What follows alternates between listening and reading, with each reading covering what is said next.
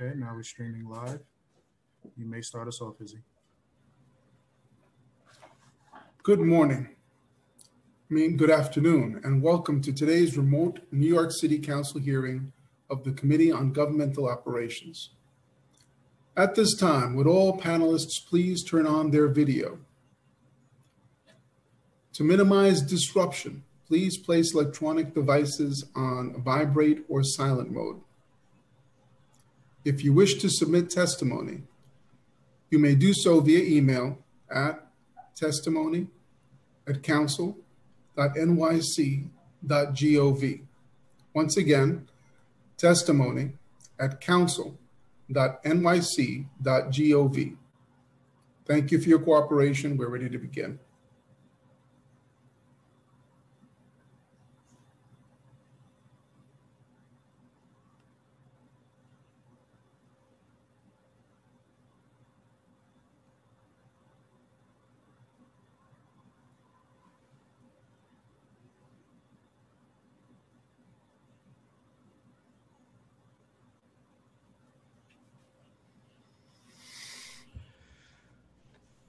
Today's meeting comes to order. Let me gavel it in. Good afternoon. I am Council Member Fernando Cabrera, Chair of the Committee on Governmental Operation.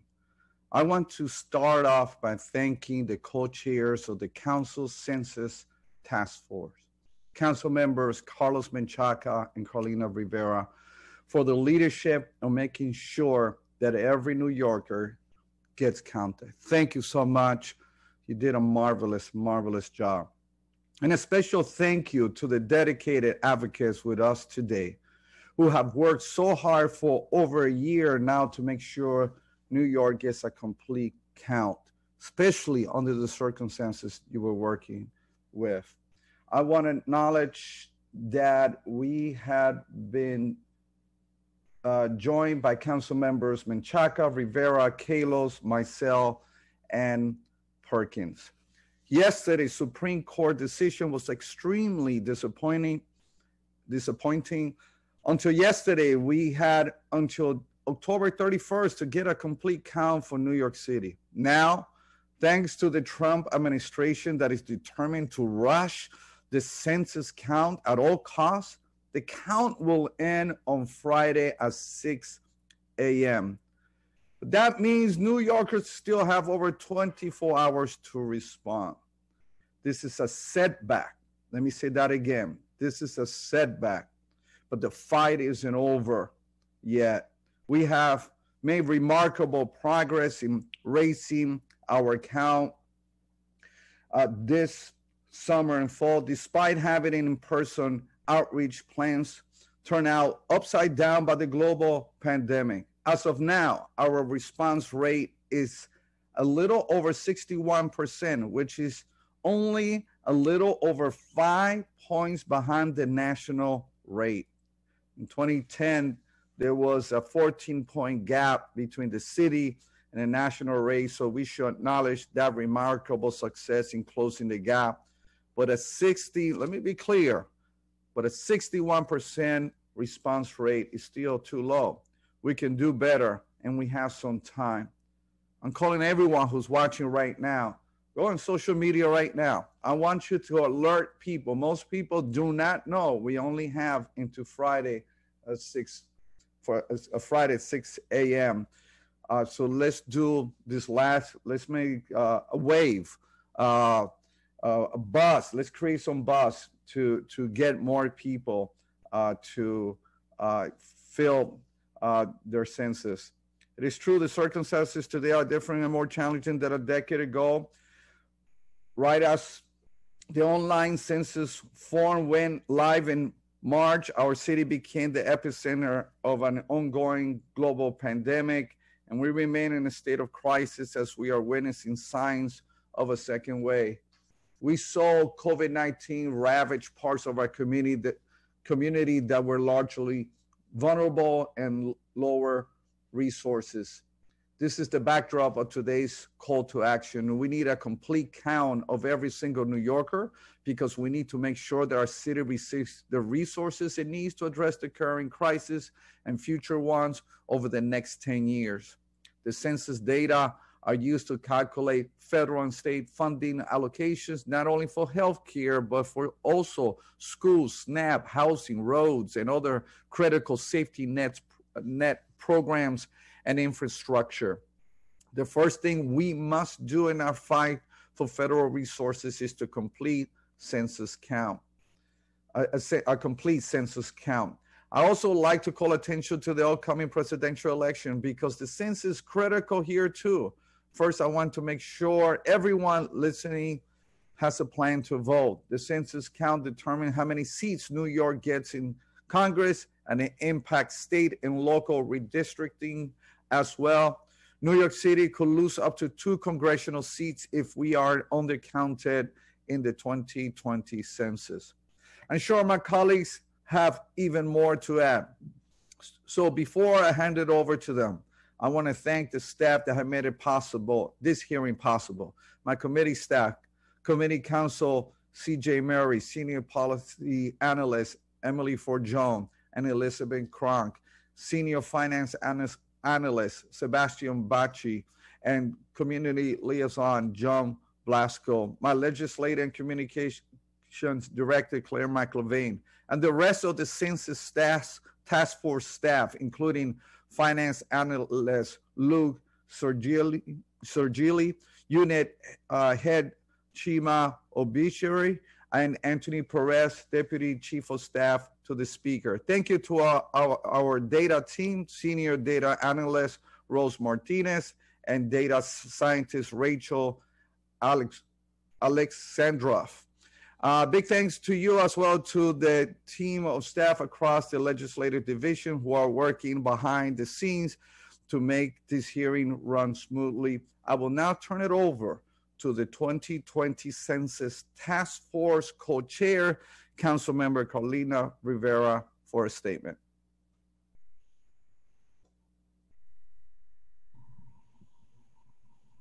Thank you so much, Chair Cabrera.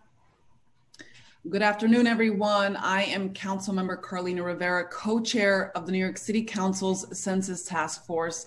I want to thank Chair Cabrera for holding today's important hearing. It's been said before, but it bears repeating. Getting a complete count in the 2020 census is absolutely critical to our city's future, especially with what we expect to be a long recovery from the COVID-19 crisis. The Supreme Court just allowed the Trump administration to shorten the count yet again. This blatant effort to exclude immigrants from the census count could lead to an inaccurate count that could negatively affect New Yorkers for a decade. The count ends on Friday at 6 a.m. It is urgent that we count as many New Yorkers as possible in the little time we have left. As we all know, the city is in the midst of a severe budget crisis, so I want to get some facts straight about the importance of the census to our city. In fiscal year 2017, an estimated $121 billion in federal funds flowed to New York State based on decennial census-derived data. Our finance division estimated that pre-pandemic, 9% of our city budget, or $8 billion, came from federal funding. I know many of my constituents rely on the programs that these funds support, such as Medicare, Medicaid, SNAP, Section 8 housing vouchers, education grants, and more. Not to mention that we all benefit from federal investments in infrastructure like our roads. Last year, we secured $40 million for census work in the city's budget in collaboration with the mayor's office and CUNY because we knew it was a necessary investment in the future of our city. Today, we're checking in on that investment. The last 6 months have threatened to derail our momentum, but we have not given up. We have many partners and stakeholders who share our vision of a complete count. We have a little over 24 hours to count as many New Yorkers as possible. The stakes couldn't be higher. We look forward to hearing on the incredible ways in which grassroots efforts by local leaders, community-based organizations, the mayor's office, the borough presidents, libraries, unions, faith leaders, the business community, and others have stepped up to bolster the work of our partners at the U.S. Census Bureau in the midst of a truly unprecedented global health crisis. Thank you to my chair, Councilmember Menchaca, for his fierce commitment to this initiative. I'm proud to have worked with you on this once-in-a-decade opportunity to ensure that our city gets the resources that it deserves. Thank you also to Speaker Johnson for putting the Council's 2020 Census Task Force together, to the Governmental Operations Committee staff for planning this hearing, to the task force staff for their consistent efforts to ensure a complete count for New York City this past year, and of course to my whole entire team for their support. Not only did we make sure that we were accurate in our messaging and reaching people and collaborating with credible messengers and community-based organizations that have done this work for a very, very long time, but we were out in the streets very responsibly, making sure that we were reaching people to let them know how important this effort is. Thank you so much. Thank you, Mr. Chair. Thank you so much. And I will now turn it over to the 2020 Census Task Force co-chair, Councilmember Carlos Menchaca, for a statement. Thank you, Chair Cabrera, and buenas tardes, everyone. I'm Carlos Menchaca. I'm co-chair of the New York City Council's Committee on the Task Force for the Census. And I just want to say thank you to all the incredible staff at the Council, whether you work for one of the chairs or co-chairs or at central staff. I just felt like every left and right turn we made, we were supported by you in these moments of getting data and information out into our communities. None of this could have happened without you. And there's so much that's happening with the administration, and so I want to thank the team on the ground. And we saw you, whether you were holding a pamphlet or a microphone or dancing on a truck. We saw you. And I think there's a lot to celebrate as we get here. But we're going to be asking some questions about how and what happened and what we can do in the next few hours to ensure that we can get a best count. This work couldn't have happened either if the City Council didn't commit the incredible funding. And so I want to thank Speaker Johnson and Finance Chair Drum and the B&T for never, ever saying no to this from the very beginning. And I know it was a big surprise to bring that funding. So we want to look at what that funding did. Today, we are witnessing the devastation that chronic under-resourcing and systematic racism can wreak on our communities. It's no surprise that Black and Brown communities, including immigrants, have been hardest hit by the COVID pandemic. They have had to fight for recognition of their inherent worth in society for far too long. When a crisis like this happens, we face this disadvantage. Worse health outcomes happen. We get to compare what happens in immigrant communities, Black and Brown communities, with white communities. Those are all things that we're talking about. And this summer, we have seen yet again that the Trump administration tried to deny immigrants and cities where they live the basic resource and representation they're entitled to. By trying to exclude undocumented immigrants from population counts used for apportionment, the president is saying immigrants don't matter. By trying to shorten the census response timeline and rush the count, the president is trying to sabotage an accurate count for political gain. This is how this administration works, a white supremacy-driven institution. We must fight back by making sure that every last New Yorker is counted, even if we just have ours. The census is a great equalizing force, and you're counted no matter your age, county of origin, a country of origin, race, ethnicity, the language you speak, your sexual orientation, or any other identity. And when you complete the census form, you're saying, I'm here and I count. New York City, as diverse as it is made up of many historically undercounted populations, such as African Americans, renters, limited English proficient individuals, and immigrants, to name a few. Knowing this, the city did secure that $40 million, and we are making that a comprehensive reach into our neighborhoods. Almost half of that funding was set aside for trusted organizations throughout our city to do targeted outreach.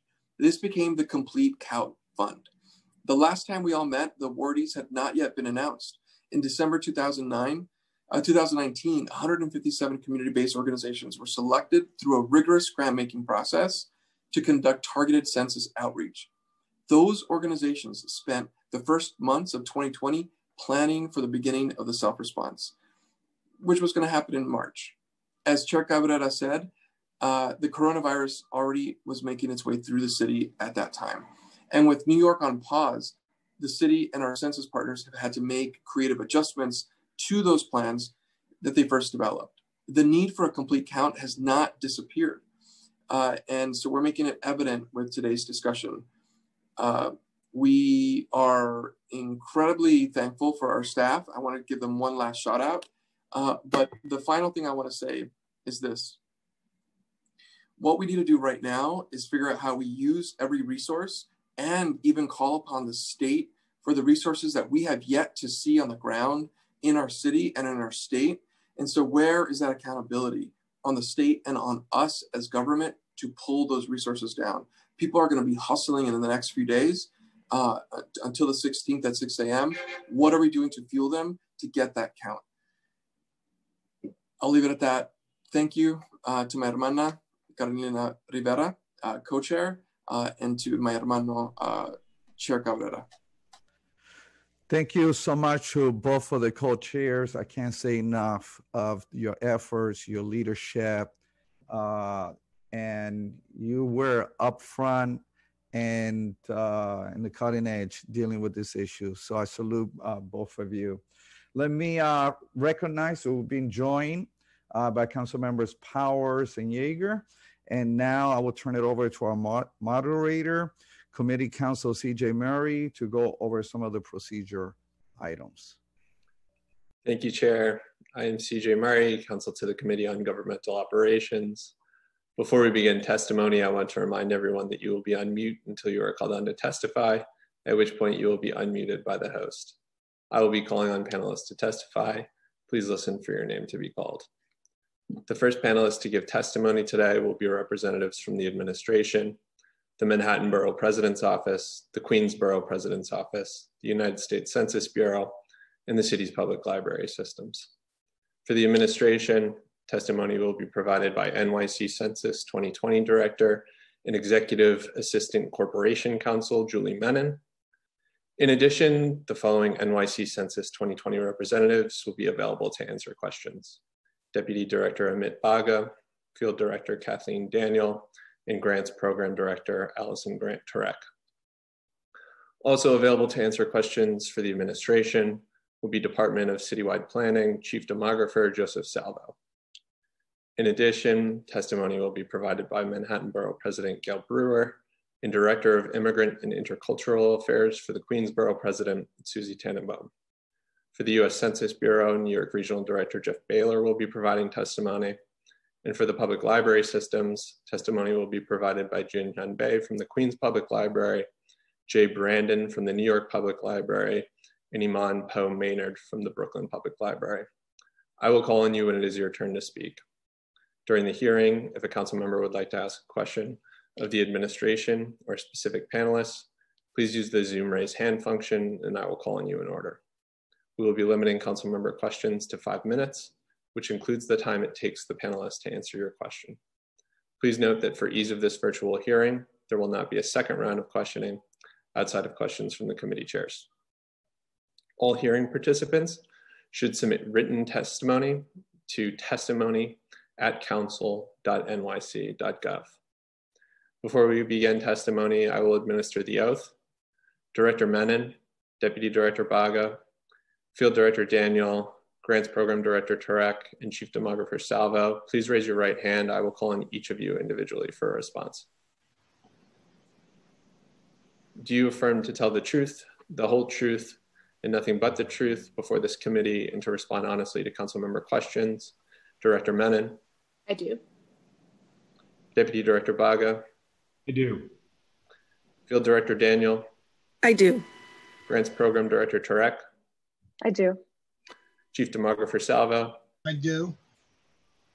Thank you. I would now like to invite NYCC Census 2020 Director Julie Menon to testify. Director Menon, we ask that you please summarize your written testimony, which has been added to the public record in full, so as to prioritize time for questions. You may begin when ready. Okay, great. Thank you so much. So first of all, I want to thank Chair Cabrera, and I want to thank the Census Task Force co-chairs, Rivera and Menchaca, and all the members of the council here today. I'm Julie Menon, Director of the Census and Executive Assistant, Corporation Counsel at the City Law Department. So in the interest of time, I will summarize. I want to say that obviously we speak to you today under the very shameful and maddening situation where the Supreme Court has cut short the census by a full 2 weeks. The deadline, just to be clear, is at 6 a.m. Eastern Standard Time on October 16th. So we literally have 2 days to reach every New Yorker to let them know that this deadline is indeed the true deadline, and we want to make sure to get every New Yorker to respond. But I will say, despite this troubling decision, and despite literally every single obstacle being thrown at us, including being the epicenter of a global pandemic, I'm incredibly proud to share that our first citywide effort of its kind has achieved a response rate, and I'm using yesterday's numbers because we'll get new numbers today, of 61.4%. So to put that into context, that basically means we have met where we were in 2010 when there was no global pandemic. We beat the US Census Bureau's pre-COVID estimate. They estimated before COVID that New York City would be at 58%. We beat that by 3.4 percentage points. And in addition, we've aggressively narrowed the gap to 5 points. So we're 5 points behind the country. In 2010, we were 14 points behind the country. So that is significant progress and a true testament to the citywide partners, all of the different organizations, elected officials, a true partnership that we had, and to New Yorkers as well who responded. I do want to say, to also put this into context, we are ahead of Los Angeles, Chicago, Philadelphia, Baltimore, Atlanta, Orlando, Miami, Detroit, Houston, Dallas, and so many other cities. So it's really important to note that as well. So in terms of where we are, and again, I've submitted my full testimony, but in the interest of time, want to be brief on this. Staten Island currently holds the highest self-response rate at 66.1%, ahead of its 2010 rate of 62. At 62.5%, Manhattan currently holds the second highest rate. It is lower than 2010, and it's lower than 2010 in large part because some Manhattanites left the borough during COVID and did not fill out the census. We work very closely with the Manhattan Borough President's Office, with the Board of Elections, and we got absentee ballot information and we mailed those individuals, we phone banked them, and we sent text messages as well to reach out to them. Queens is currently in third place with a self-response rate of 62.3, ahead of its 2010 number. The Bronx is at 62%, and Brooklyn is in fifth at 58.6. But I do want to note that Brooklyn now is 3 full percentage points ahead of where it was in 2010. I'm really proud to report that a large majority of Black communities throughout New York City are exceeding their 2010 performance. So that is really important. I won't spend time going through every single community, but certainly if we look at Co-op City in the Bronx, currently has a self-response rate of 76%, 9 points ahead of the national average. So that's really something very significant as well. I want to talk for a minute about some of the strategies that our team employed post-COVID. So one of the things that we quickly had to do is when COVID hit, we clawed back $1.3 million from a signed contract we had on subway ads. So we had a signed contract, but we were able to get that money back and pour it into digital and TV.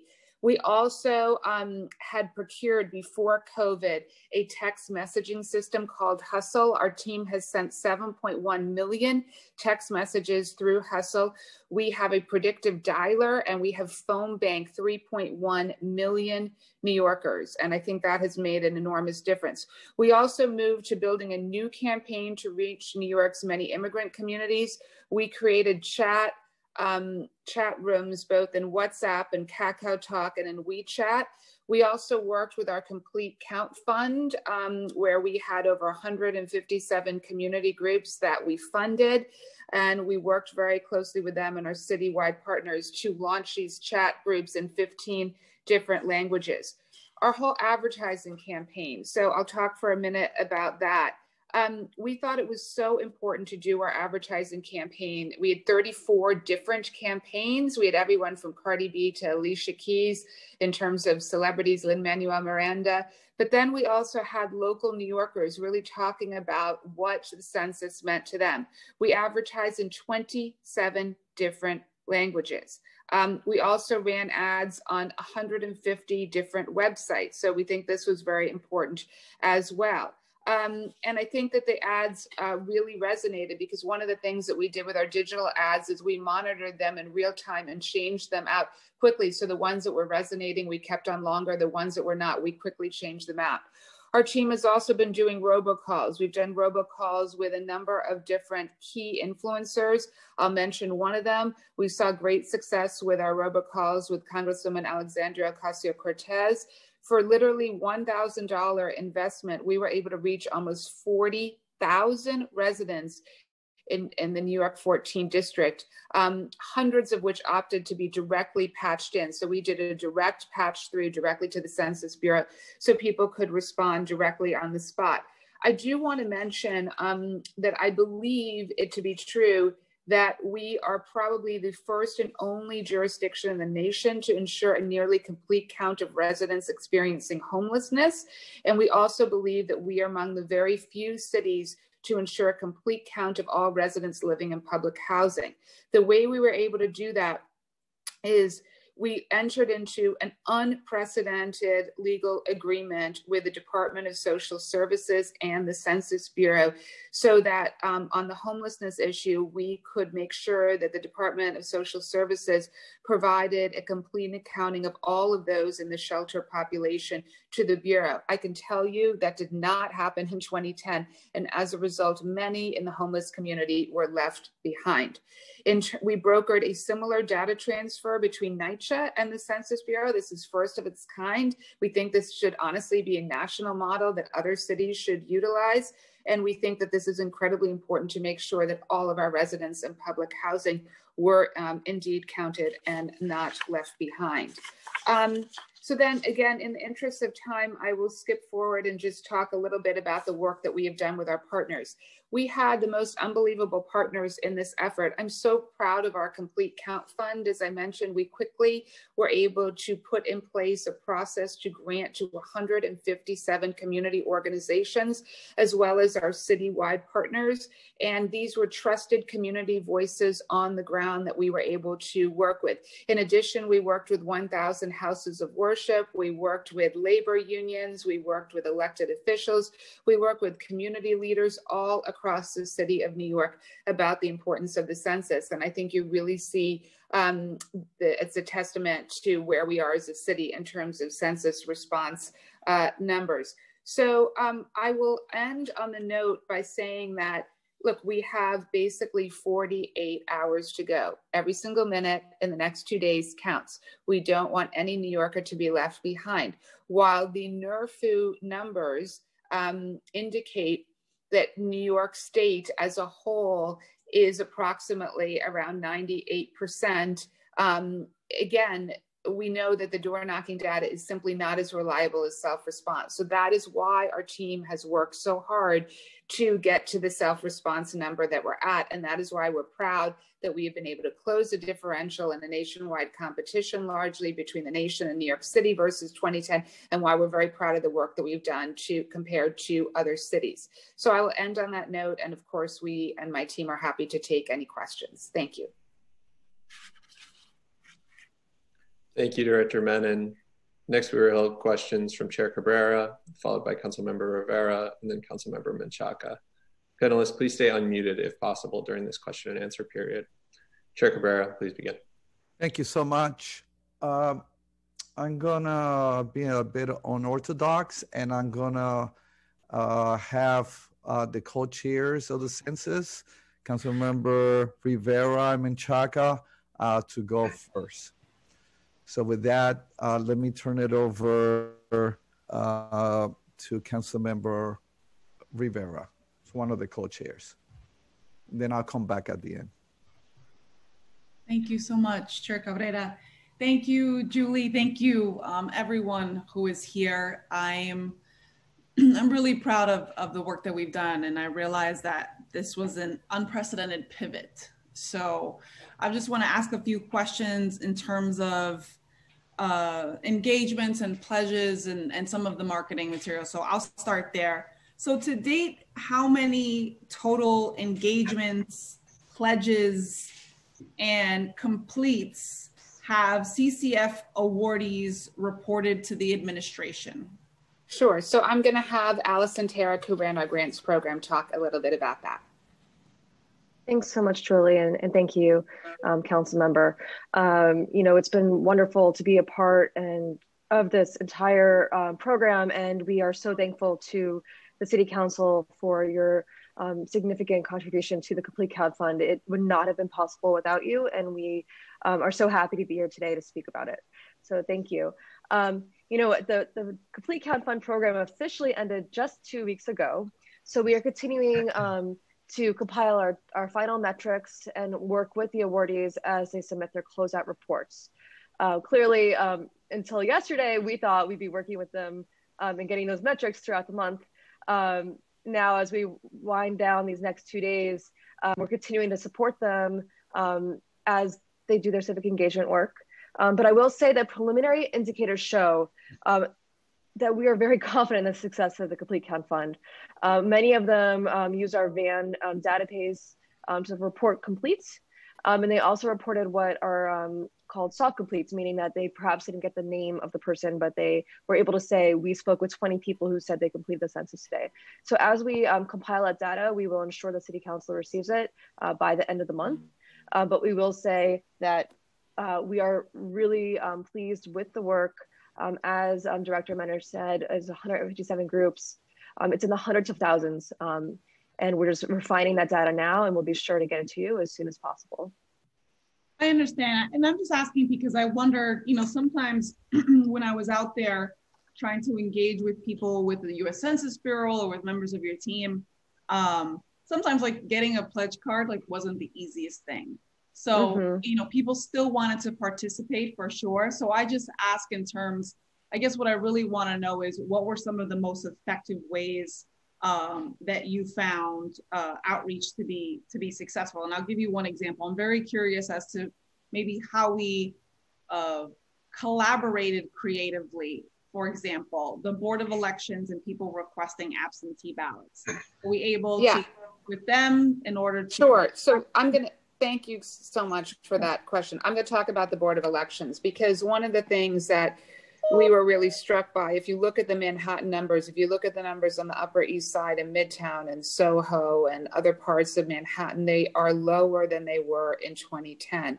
And so clearly we knew that there was a situation where some Manhattanites had left Manhattan and had either done one of two things. Either they didn't fill the census out at all, or they filled it out from the location they were at, because the census form talks about an April 1st deadline and where you are. And we had heard anecdotally that many New Yorkers did not fill it out correctly and filled it out from the second location that they were at. So we work with the Manhattan Borough President's Office. We went to the Board of Elections. We requested the absentee ballot data, and we did three things with it. A mailing to those individuals about the urgency of the situation, telling them they needed to fill it out as Manhattanites. And if they had erroneously filled it out, they needed to go online and correct it and fill it out as a Manhattanite. 2, we phone banked them. And 3, we texted them. So we really did a tremendous amount of outreach, and we did see the Manhattan numbers start to move as a result of it, but it's still a very stubborn problem. The other part of your question is, I think you were talking about what outreach methods did we find most efficacious? And I will say, we also ran a paid canvas operation. And one of the reasons we did that is we did not want to wait for the federal government to start door knocking. Obviously, during the height of COVID, we could not be out there having that kind of in-person contact that normally we would. But as soon as some of the restrictions started to lift mid-summer, we decided to bring out our own paid canvas operation. And that was highly effective and I think really moved the needle. And if you look at our numbers and how New York City was actually ranked #1 in terms of movement of any major city over the summer. And I really attribute that to a lot of the different outreach tactics, whether it's the phone banking, the texting, or the paid canvassing. So we really started to see those numbers move. So would you say that's one of the most effective ways? That I understand that the in-person canvassing to me is super effective, right? As someone who has campaigned on a different issue, but slightly related, I'm just trying to figure out in terms of our investment and how we pivot, right? You had a very, very large marketing budget. You certainly were going to utilize some of those tools. For example, you used Hustle to send text messages. But how did you, I guess, also support those community-based organizations who were going to be very, very reliant on in-person outreach and who suddenly kind of change up what they were doing? And I ask because, just one second, I ask because a lot of them don't have a digital content manager. You know, they don't have a robust social media presence. And so you can do a robocall for $1,000 and get 40,000 people reached.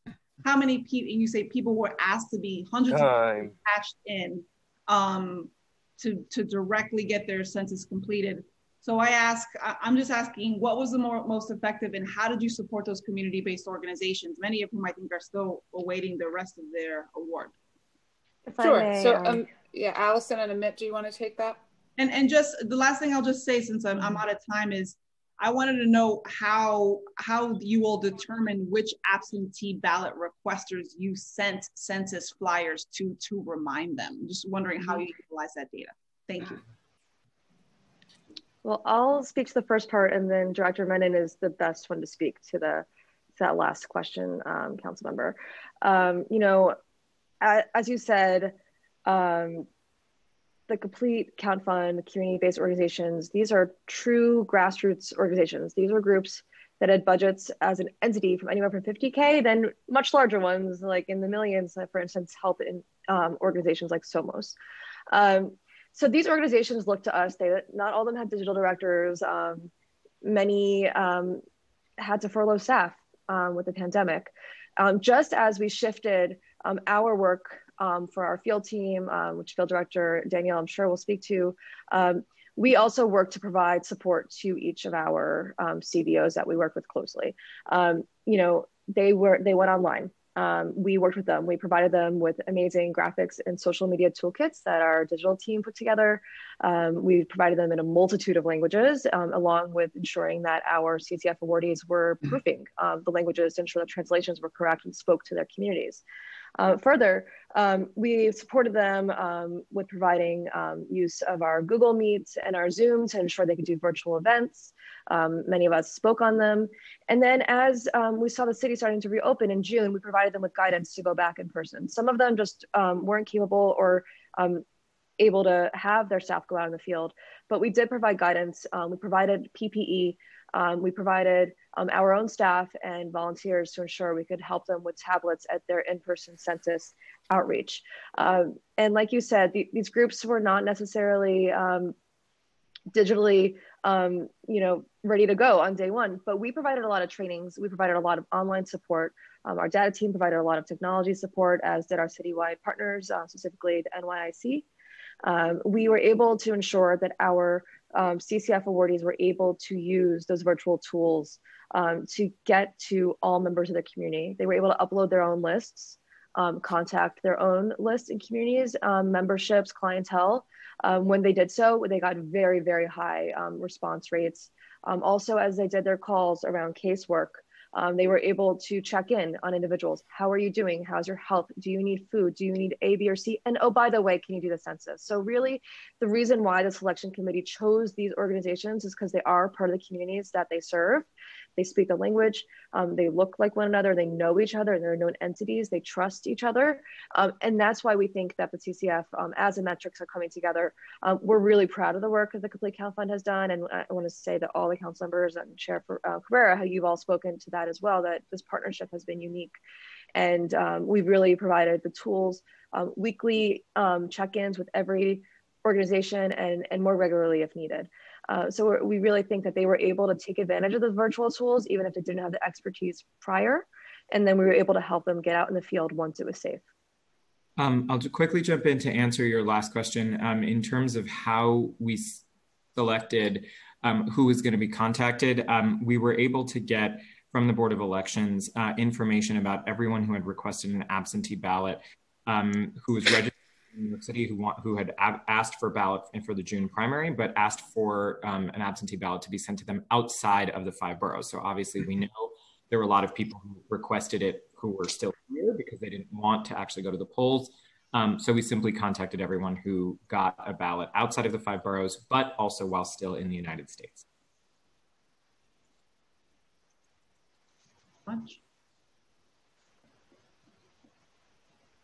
Thank you, Councilmember Rivera. I'll now turn it back to Chair Cabrera, followed by Councilmember Menchaca. Chair Cabrera, please begin. Thank you so much. Let me acknowledge that we've been joined also by Councilmember Rodriguez. Let me first, Director Mann, thank you. Thank you. You had to, before you a task that literally require Herculean effort, unprecedented. I don't know in any time in history, U.S. history, when a census was taking place, that you had to face what you face alongside with all the advocates that had to do nearly the impossible, and to be able to end up with the results that we have received so far. And I'm hopeful that in the next 24 hours, we'll be able to move the needle. And this is why I'm glad that we're doing this hearing today. And for all the members of the media, please help us out, get the word out.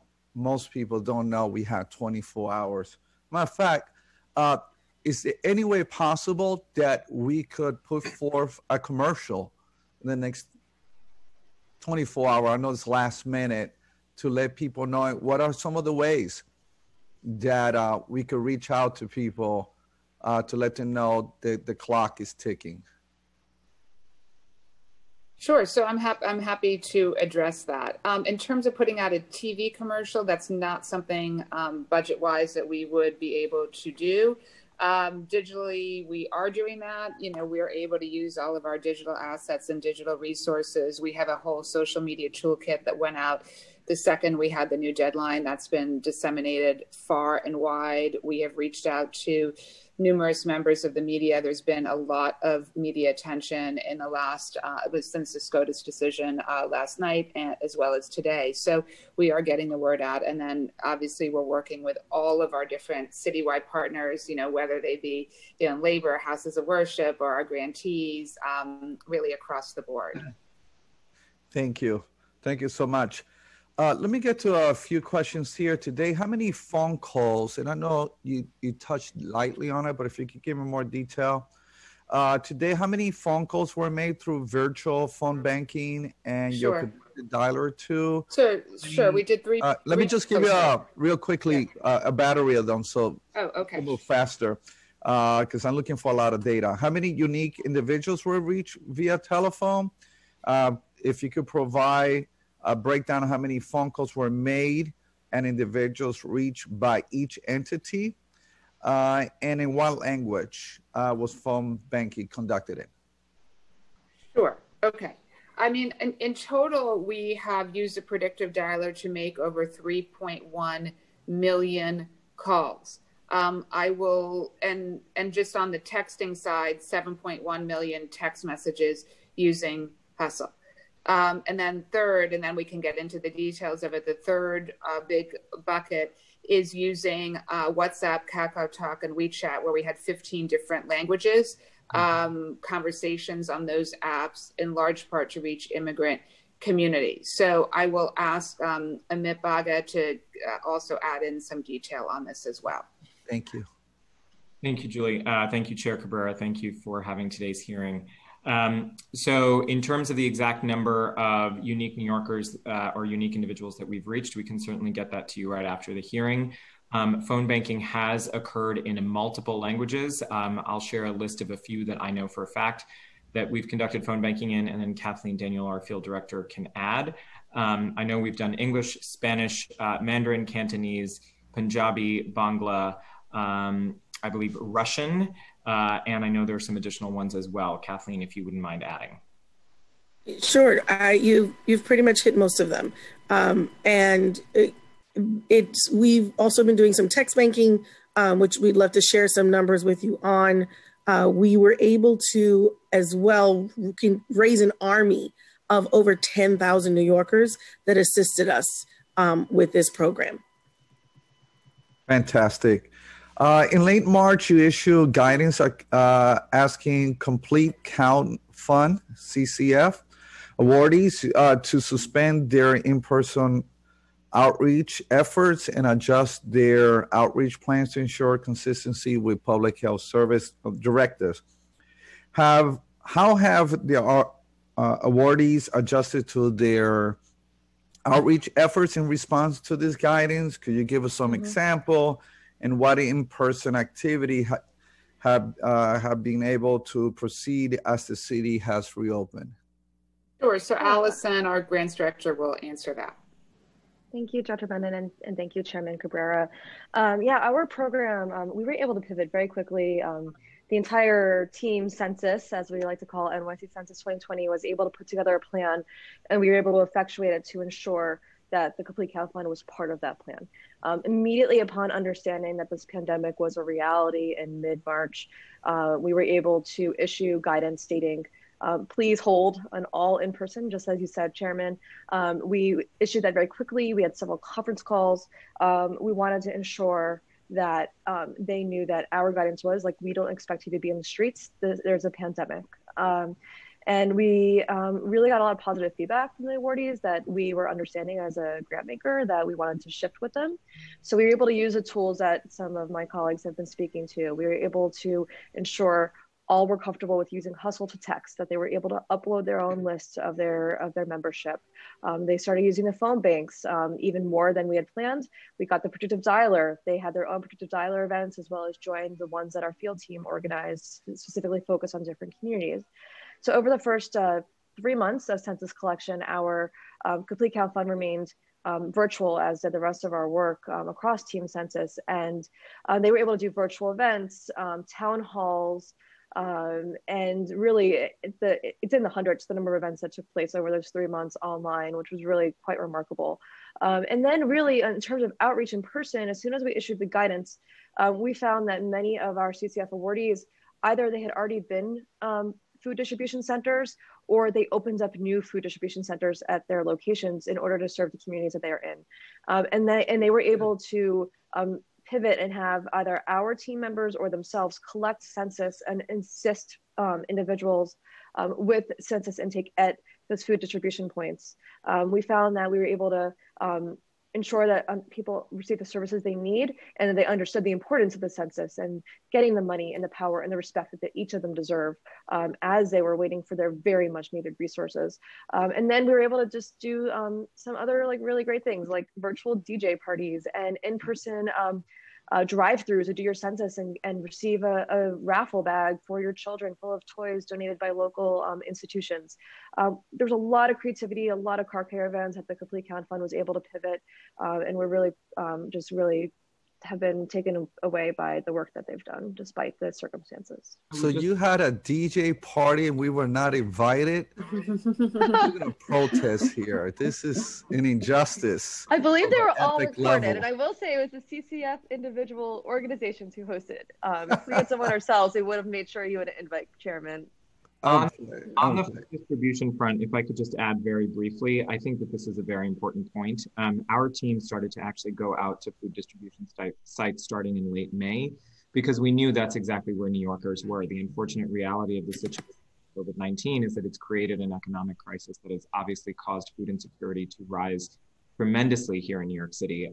But we knew that that's what we needed to reach people.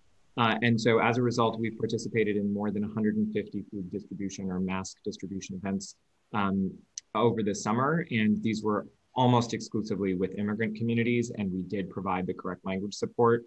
I do also think it's worth briefly noting that these were important, not just because this is where people were, but also because specifically we know that these are communities where self-response was really, really low. Corona, Queens is a good example of this. Where it's been sort of at the bottom of the list in terms of all of the neighborhoods across the city. for good reasons, and I'm sure you can imagine. But we were helping to fill out the census for households there that had anywhere from 6 to 12 members on average, which is a huge number per household. And so I think it just goes to show that some of these types of events that were really done in partnership with those parties were really important and very otherwise hard to reach. Thank you. At this moment, I'm going to turn it over to the task force co-chair, Councilmember Menchaca, and I'll come back with some more questions. Thank you. Thank you, Chair Cabrera and Co-Chair Rivera. I want to say thank you to the census team. You've all been doing incredible work, and I hope you feel that love and appreciation. This was not easy. We went in with so much wind behind us and resources, and you were dealt the most crazy hand possible. And so I want to just let you know I'm appreciating that in a very real way. What I'm still curious about, and I had to step back into my other immigration hearing on adult literacy, is the connection with the state and the governor. Have you all answered that question and really kind of thought about how we can hold that administration accountable in this moment for the funding that could have actually helped so much and could help in the next few days if that kind of funding was available to the operation, the beautiful operation that you've built in every borough? Well, first of all, thank you so much, Council Member, for the kind comments. We really appreciate it. Our team has, it's not an overstatement and it's not trite to say we've literally worked around the clock for months and months and months on end. So we deeply appreciate the comments, and we deeply appreciate the partnership with the City Council, which has really meant a lot to us. In terms of the state was set to allocate funding before COVID, and then COVID hit. And, I don't need to restate obviously what happened. We all know what happened. The state has allocated through the Borough President's Office. So I know you're going to be hearing from the Borough President. So I, defer to them in terms of their comments on that funding. So that's basically where things are. So no communication from the state at all about that funding? No, I don't want to say there's no communication. I mean, we do talk to the state about census, obviously, and it's a top priority for us, but we don't control those funding decisions, so it wouldn't be my place to comment on them. Okay, my colleagues have asked a lot of the kind of good questions about how the on the ground operations work. Maybe my question is really about the places that you saw that were not working, that you can kind of give us an example of what initiative was launched and you saw just no reaction to. I have my experiences in the district in Sunset Park. To Ahmed's point, there are places like Corona, Queens that were impacted greatly by COVID, and the deaths there are real. The fear is real. ICE raids have been real in communities like Sunset Park, and so we were trying to in real time figure out ways of communicating these messages. Are there things that did not work at all in your experience? I don't have an example of something that didn't work at all. I would say perhaps if I were to identify the number one biggest challenge we had, it was combating, obviously, the challenges we had with COVID and not having the in-person contact that we needed in March and April and May to combat the Trump administration's misinformation. We needed that in-person contact for someone who is reluctant to fill the census out. Look, we phone bank them, we text them, we can have that virtual, but there's nothing like that in-person human contact with a trusted advisor that we were not able to do in March and April and in May. As Amit mentioned, in late May, we did go out to food distribution sites and we were able to begin that work. But that work we couldn't do in March and April. And so in the beginning of the census, where other states weren't battling COVID and weren't battling what New York City was battling, we were not able to have that precious in-person contact that we sorely needed. If I may, I think Director Menon touches on a point that's really critical here. What we experienced was a lack of feeling safe from all New Yorkers, be it from the threat of COVID or the threat of the misinformation and the campaign to scare them from doing the census. And what we found, while we didn't experience a tactic that did not work at all, which is astounding, and we're very proud of that difficult work.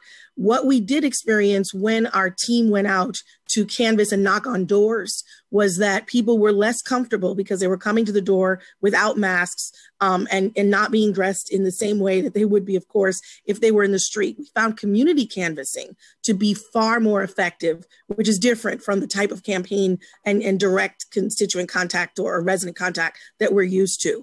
So when people were already out and already wearing PPE and already dressed a certain way, they were prepared to stop and have a conversation and happy to do so. So we found that direct communication was still the key and one of the most successful factors, but not door to door, but mano a mano in the street. Yeah. And have you and other council members join us for much of that. If I could just add very briefly, and thank you again, Chairman Chaka, for having this hearing today and for all of your work on the census. To Kathleen's point, and as Director Menon has alluded as well, there really was no tactic that we think didn't work. And I do want to draw the committee's attention just briefly to some of the advertising, communications, and marketing that this campaign did, which was very different than anything that's been done in the past by any other city entity. Very specifically, we ran a campaign into which we pumped real dollars that was also very message tested with multiple different communities around the issue of the thousands and thousands and thousands of New Yorkers that live in illegal, largely basement units. By and large, as you know, and as everyone on the committee knows, issues that these New Yorkers face are extremely overlapping between poverty and immigration, obviously language access, and as a result, people have a lot of fear about participating in the census. It's a federal government activity where someone is asking you about how many people live in your home and what your address is and all of this. In addition to that, landlords themselves, the owners of these multifamily units that are not actually supposed to be renting out these basement units, often have discouraged or dissuaded their tenants from participating in the census for fear that somehow they're going to get in trouble with DOB. So for the first time ever, we launched a campaign, which we call Doubled Up, that we did in multiple languages. We did it in Spanish, we did it in Chinese, we did it in Punjabi, Urdu, Bangla, Russian, that really spoke directly both to landlords and to tenants living in these situations to say the census is completely safe. There are no questions about immigration. Your information cannot be shared with anyone and no harm will come to you. And just to, sort of put a finer point on how we know this campaign was successful, the average click-through rate, which is, the percentage of clicks that an image is getting when it is being shown online to, whomever you're targeting, the average click-through rate, for a city campaign is 0.2 to 0.3 of a percentage point.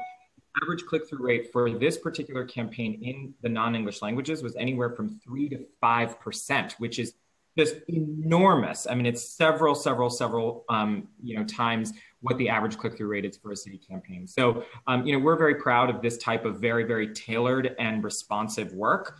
And the click-through rates bear it out, but so do some of the anecdotes and the qualitative response that we got from community members. Thank you for that. That's really helpful to understand how the technology works, and I think we're going to do a post conversation when this is all done, which is going to be sooner than I think we all anticipated. But I think these are going to be really important things to start integrating into other campaigns. So thank you for this work and this analysis that you're giving us today, and really speaking to this culturally sensitive but also linguistic sensitive messaging. What steps did you take to reach non-English proficient New Yorkers? In particular, I'm thinking a lot about our South Asian and Jewish communities. I think that these were communities that all of you were really focused on at the prep side when we're doing conversations with leaders. Are there things that you did in those two communities that worked really well that we can kind of look to now for the rates that are coming in? Sure, I'll begin and then I'll turn it over to Amit. I mean, I'll first start with the Orthodox Jewish community, because this was something that we, from the get-go before COVID, had a concern about because of the historically low response numbers. We work very closely with religious and community leaders and elected officials in those communities. And we made a real concerted effort in terms of granting to organizations that had a lot of deep roots in those communities.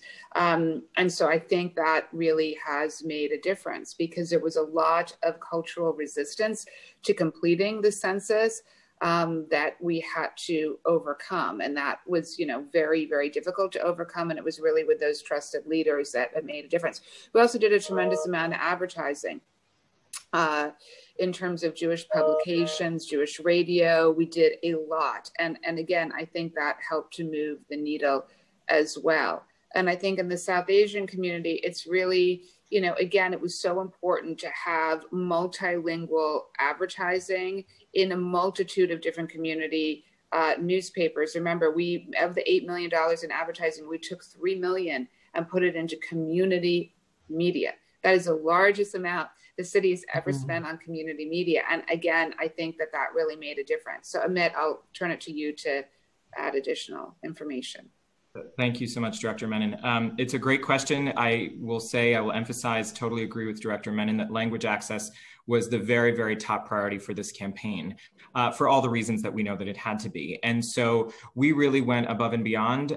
We have 34 campaigns in a total of 27 different languages. That is more languages than any city entity has ever done advertising in before to date. And we really wanted to make sure that our language was not the language we were presenting was not simply a translation, right? We all know that there are these large translation companies, they spit translations back out, and they're sometimes very formal or very inaccessible. So we actually had a very rigorous process by which we put each and every single translation through a native speaker review and proofing process, which frankly did add a lot of time to our work. It did mean that in some instances, we weren't necessarily able to get some things out as quickly as we wanted. But what we knew is that once that ad was out or that a particular brochure was circulating, that the language was accessible, it was understandable, it was plain language, and it was something that people from the community would really understand. We branched out and advertised in a lot of South Asian languages. So just off the top of my head, and I may miss one or two, and if I do, I'll follow up. Hindi, Urdu, Punjabi, Bangla, Nepali. I believe we did a little, and I know we had some materials in Gujarati as well. We had PSAs that were in Gujarati, Hindi, and Punjabi. And we held multiple events with lots of different community organizations, both that were part of the CCF and also outside of the CCF. That I personally spoke in Hindi and Urdu at some of them. I've personally spoken Punjabi. And I should just note that the CCF itself also, and we're really proud of the selection process and what the selection committee was able to do. They really took a very critical and rigorous look at what the true makeup of the city really is and ensured that we were funding organizations, many of which were organizations that were receiving city money for the very first time, right, that really serve these communities. So when you talk about the South Asian community, you look at Desis Rising Up and Moving, you look at Chaya CDC, you look at NYCC, you look at Adhikar. I mean, Adhikar in Elmhurst could not have been a more successful partner. That is also true for Chaya. I mean, these organizations really poured their heart and soul into organizing locally in their communities in the languages people speak. And it was a tremendous success. And I'll just end by saying in Elmhurst, the response, we have a large South Asian population, and Jackson Heights, response rates higher than we expected in some ways. And in other parts of the city where we had large South Asian and Indo-Caribbean communities where the response rates were lagging, Chaya, Drum, also Jahaji Sisters, the Caribbean Equality Project, all came in, queer people leading the charge at the end of the census process to really get the community counted. And in the last few weeks, those numbers really did go up. So I really want to give them some credit for that. This is beautiful to listen to hear, to have watched over time. And again, this is the celebration and the applause to your team and the hard work round the clock. I know you did not stop. And really, this is maybe my last question is, are you planning on really building out a retrospective report on the city census campaign after this is all completed? And when can we expect that? Partly because what I'm hearing really here is that you've all really built a new level and a new threshold and a new bar. This is how this whole city should be functioning under these kind of standards in engaging on all our messaging. That if this was in place 10 years ago and that we were going back to a warm apparatus, that you wouldn't have to have built new ground to connect to these communities, that trust, even if ICE came, even if all the things and the messages that came down, you would have been funneling information and conversation with people who have already been engaged over time. This team alone can build the next pipeline of information and relationships to communities that have never seen this kind of engagement before. Well, thank you so much, Council Member. We couldn't agree with you more. We first of all think this should serve as a paradigm for other citywide outreach efforts, but also a national paradigm on how you can conduct census outreach. And we've had many other cities reach out to us during this whole process. So obviously we want to be able to put this in some kind of report because we think it's incredibly important to codify this and have this as the model for future endeavors. So yes, we will work on that in the remaining time that we have left. So thank you so much. Wonderful. Thank you. Back to you, Chair. Thank you so much. I'm going to turn it back to the task force co-chair Rivera. But for the sake of time, Director, if you could help us and the staff to give us we're going to do a rapid fire of questions because we know we have borough presidents and advocates waiting. If you could give us like the 30-second answer to each of these questions coming forward, that way we could build momentum and go through these questions rather quickly, which I'm sure you would be happy. Yes, sure. Thank you so much. Councilmember Rivera. Thank you so much. I just wanted to ask Mr. Salvo, I guess, a couple questions, if that's okay, or whoever wants to chime in. What do DCP's post-census operations look like?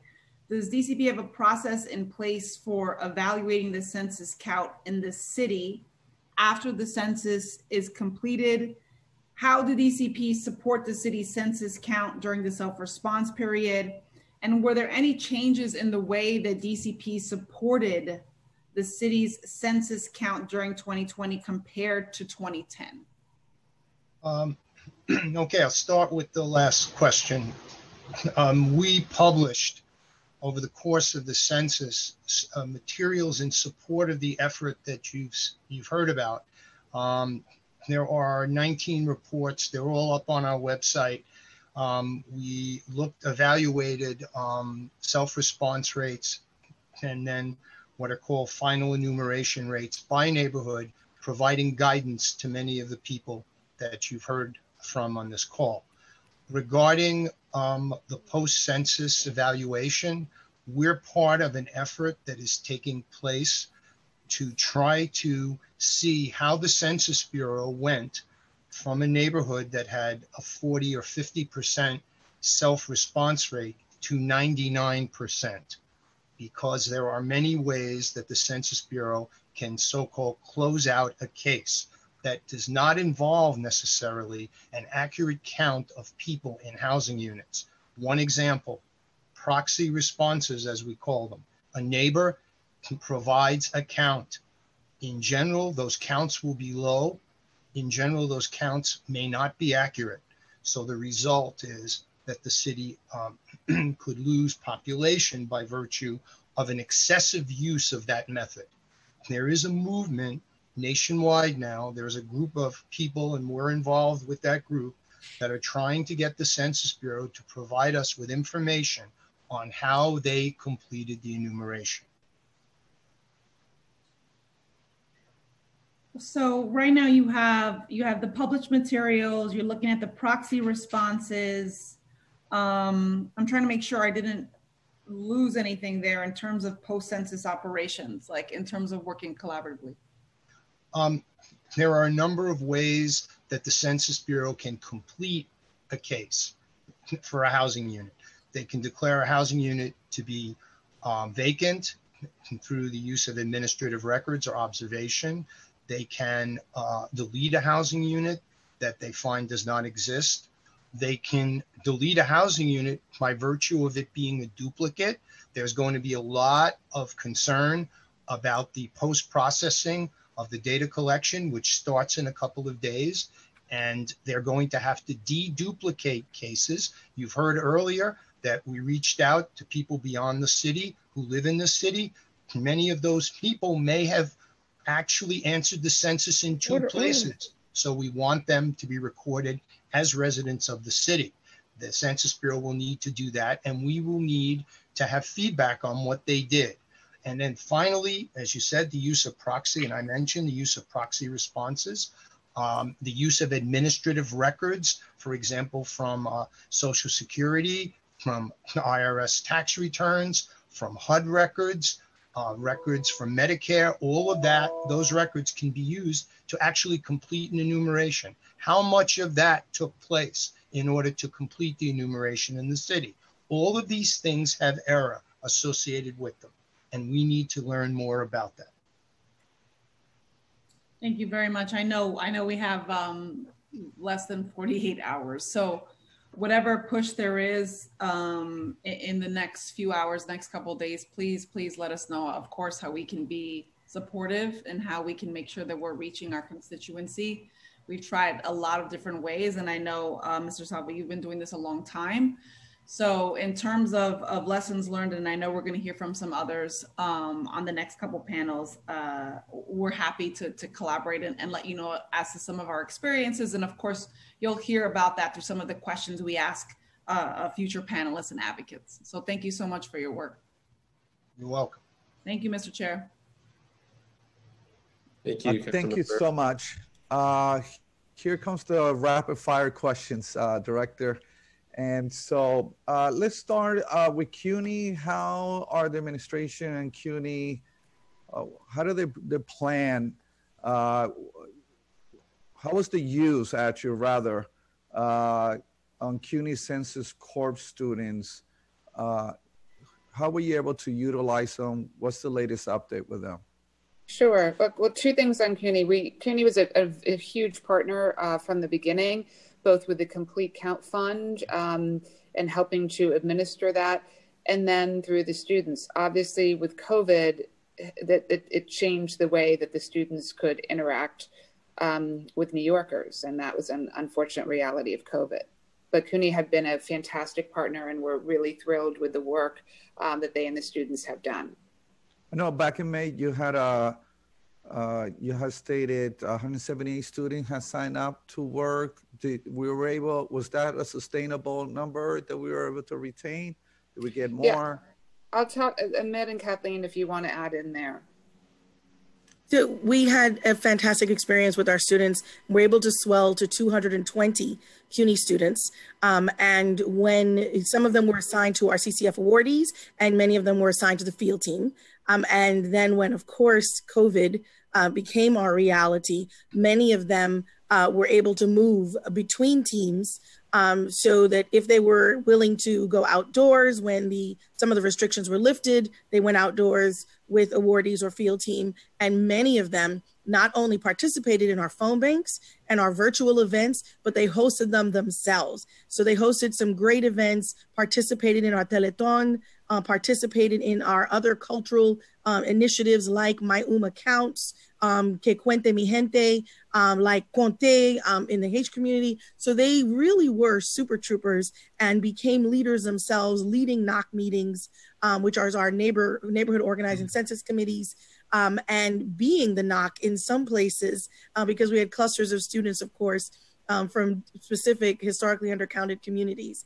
So very proud of the work that our CUNY students did, and they became civic engagement leaders throughout our process, many of them still volunteering today, well after their program sunsetted in late August. So we retained the overwhelming majority of them, about 70% through the summer. And then some still are with us today in Sunset Park and Dyker Heights and are joining our census last call phone banks today and tomorrow. Great. Thank you. And the shorter you can give me the answer, the better, because I have a lot of questions. In July, you provided data to the committee and the task force chairs on the Neighborhood Organizing Census Committee recruitment, stating that the administration have recruited over 5,120 NYCC volunteers. Has the administration needed to recruit more volunteers since then? Yes, so and I think as Kathleen mentioned before, we had a total of 10,000 volunteers in our overall operation. This was really exciting. Neighborhood Organizing Census Committees was a new structure that our office created to involve 245 different neighborhoods in New York City in the census, and really to make sure that neighborhoods are invested in the future of their community. So from what I gather, there are plans for engaging these volunteers and other civic engagement opportunities in the future? Yeah, these are obviously very engaged New Yorkers, so we'd love Beautiful. to keep them engaged in the future of the city of New York. So let me move on to questions regarding the agency and partnership engagement. Did NYC Census use the availability of real-time self-response data to adjust its outreach as needed? How did it pivot in outreach between collaboration with city agencies and partners in response to real-time self-response data and shifting public health directives? Sure, I'll try to answer in 30 seconds. That's a long question. But, I know, sorry. No, I'll try my best. We worked with every single city agency. There is no city agency that was not involved and engaged with us on census. Good. And so that is really, really important. Whether it be the Department of Education, the Department of Health, Department of Social Services, I mean, the list goes on. And they were all engaged. And yes, of course, we used real-time data. I mean, one of the advantages of having real-time online data every day is it made us more nimble in terms of how we could quickly send in teams to neighborhoods that had low self-response rates. Thank you. How was NYC Census collaborated with the Census Bureau to count people living in nursing homes? Sure. So, yeah, Amit, do you want to talk about that? Sure, yes. So as the director mentioned in her testimony, we have essentially achieved a complete count of everyone in shelter. As far as nursing homes is concerned, if the Bureau had trouble reaching out to any of the nursing homes, we would step in and make a call if we needed to. But by and large, the Bureau was able to take care of that themselves. Beautiful. Public libraries. What steps has the administration taken to help public libraries conduct census education and all this census-related activity amidst COVID-19 crisis? Well, the libraries were a key partner with us. We gave them a grant well before COVID because we knew that the libraries are key disseminators and trusted voices in their communities. When COVID hit, we then worked on a virtual strategy with the libraries, virtual events, the use of social media, the use of email blasts. So they were very helpful to us in terms of that. That's good. One thing that was very effective that I think the libraries did was they were able to repurpose some of their funds to send out multilingual postcards to targeted census tracts in various boroughs. So we really looked at what are the languages that are spoken, what are the response rates, and we ensured that the libraries were able to leverage parts of their grant to actually print and mail those postcards. Very good. In late May, you announced a partnership with GOVOPS Seamless to award 10 gift cards worth $1,000 apiece to New Yorkers who recently completed the census. In July, you reported that 3,029 New Yorkers had entered the contest, and 1,083 New Yorkers have submitted confirmation that they had completed the census. Have additional individuals confirmed completion of the census since then?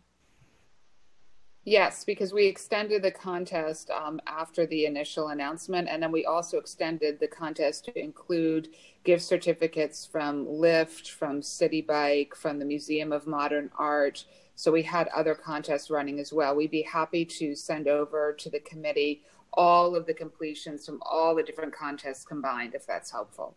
Fantastic. That will be helpful. Really. Thank you. Charitable foundations. If you could just briefly describe the administration's partnerships with charitable foundations since July.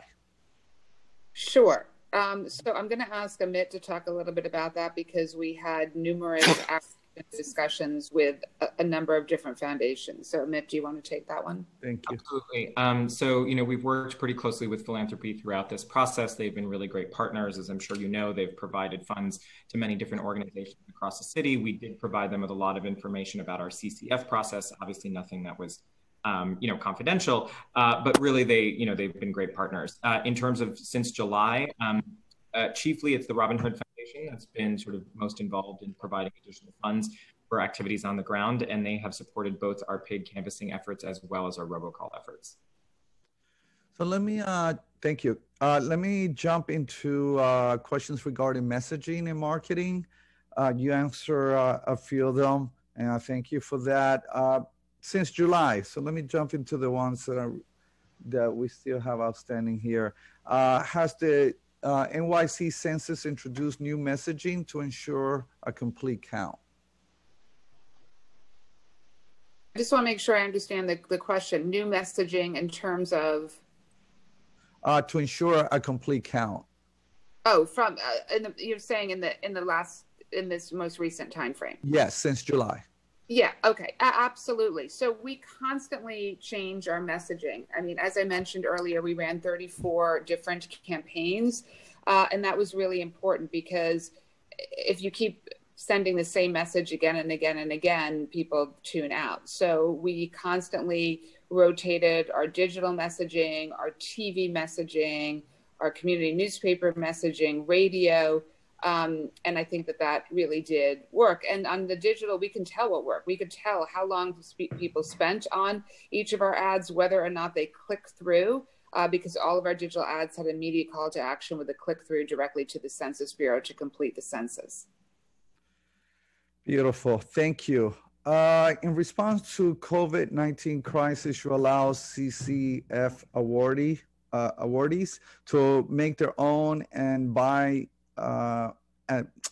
let me take that back, to make their own ad buys using 25% of their budget funds. In July, you said that 21 of them had taken advantage of this opportunity.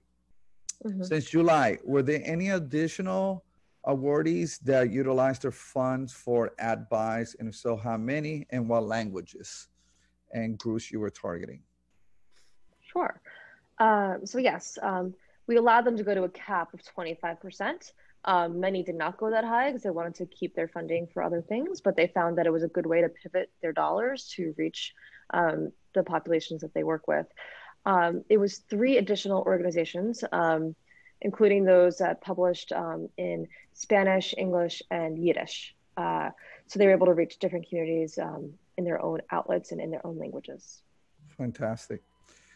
Let me turn it over to Councilmember Rivera. I believe she has a question. Is that for later, Councilmember Rivera? It's for Jeff. I think he's going to testify in the next panel. Okay, great. Thank you. Have all the changes to the response deadline affected your operations? I would imagine. Absolutely. I mean, this is can only best be described as an unpredictable roller coaster. And when you are constantly tell people that the finish line is moving and rotating and changing, it accomplishes really what they intended from the start, which is confusion and causes people to be fearful. Well, should I respond to this? Why does the date keep changing? Is this legitimate? So it's really upsetting that this happened, and it's unconscionable, and quite frankly, it's shameful.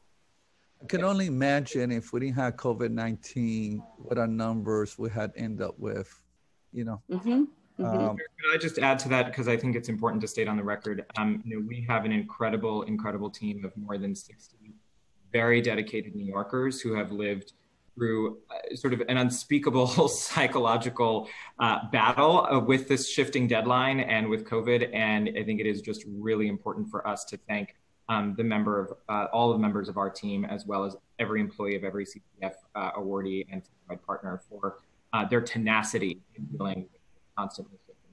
Indeed, they need to be affirmed, acknowledged, celebrated. Truly, many of them took risks. I know I had an event in my district, and workers came out, we're out there in the public, and there's a level of exposure and risk they were taking. So I salute every single one of them, and a tremendous effort that they put forth. And that's why we see the results that we're seeing right now, even under the circumstances that we're working with in a city that literally got hit the hardest when it came to COVID-19. Only got a couple of more questions. You'd be happy to hear that. Is NYC Census planning to issue a comprehensive retrospective report on the city's census campaign after the count is complete? And if so, when do you expect it to be completed by? Yes, we will issue a report, and I can't give you the exact date because honestly, the next 48 hours, we're just focused on getting the count out, but we have always intended to do the report, and we will issue it as soon as humanly possible. As a matter of fact, I believe that's my last question. The rest we'll send it. We'll send it. I know you're busy, as you can imagine. I don't want to hold you any longer. I know you're dying to get back to control center, if I may call it.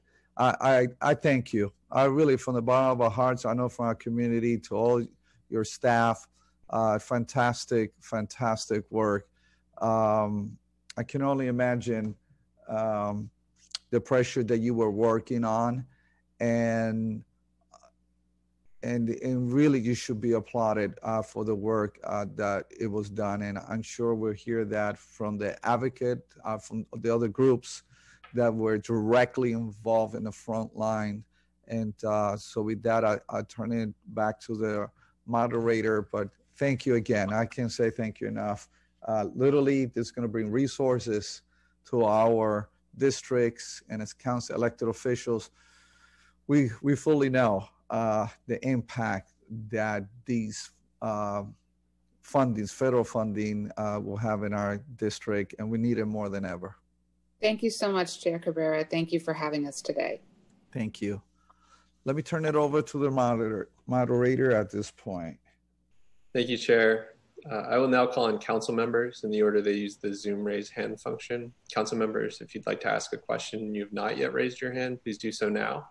You'll have a total of 5 minutes to ask your question, receive an answer from the panelists. The Sergeant at Arms will keep a timer and will let you know when your time is up. Once I've called on you, please wait until the Sergeant has announced that you may begin before asking your questions. Seeing no hands raised, we'll now turn to testimony from the Borough President's offices. Each panelist will be given 3 minutes to speak.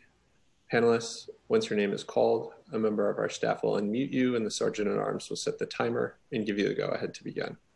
The first panelist to testify will be Manhattan Borough President Gail Brewer, followed by Director Susie Tannenbaum from the Queensborough President's office.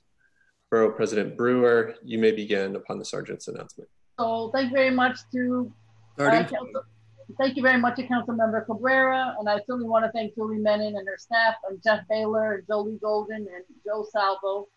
I'm just going to summarize because I know that you're going to get a copy of our presentation. We know that there's millions of dollars. We know that representation is all at stake. I think you know that Manhattan in 2010, we had that 66.2% self-response rate. And right now, today, it's 62.5. So we're really, lacking tremendously. So what we have tried to do, we obviously heard earlier from Julie Menon about the New Yorkers who relocated out. It really was us that called the department, the Board of Elections. We got the 35,000 names of those who had left from the June primary, as you heard. We helped pay the cost of the mailing. We did it with the League of Women Voters because it's a very impartial group, and they did get a pretty good response. You have to know though that that is the census tract. Those are the census tracts that in the past responded 75%, and now it's around 50%. And you can see that's why, particularly in Manhattan, our numbers are lower. I think we were the only borough to do that, and I certainly want to thank everybody who participated. We also mail postcards at our own expense, the Borough President's office, to 240,000 Manhattanites who live on the lowest performing census tracts, and they were sent first class so that they would not get lost, and other reasons you can imagine. We also bought ads in the East Hampton Star and other papers in Connecticut, upstate New York, trying to say, fill out your census with your Manhattan address. We also worked hard, as you can imagine, with the Manhattan Complete Count Committee in the very beginning.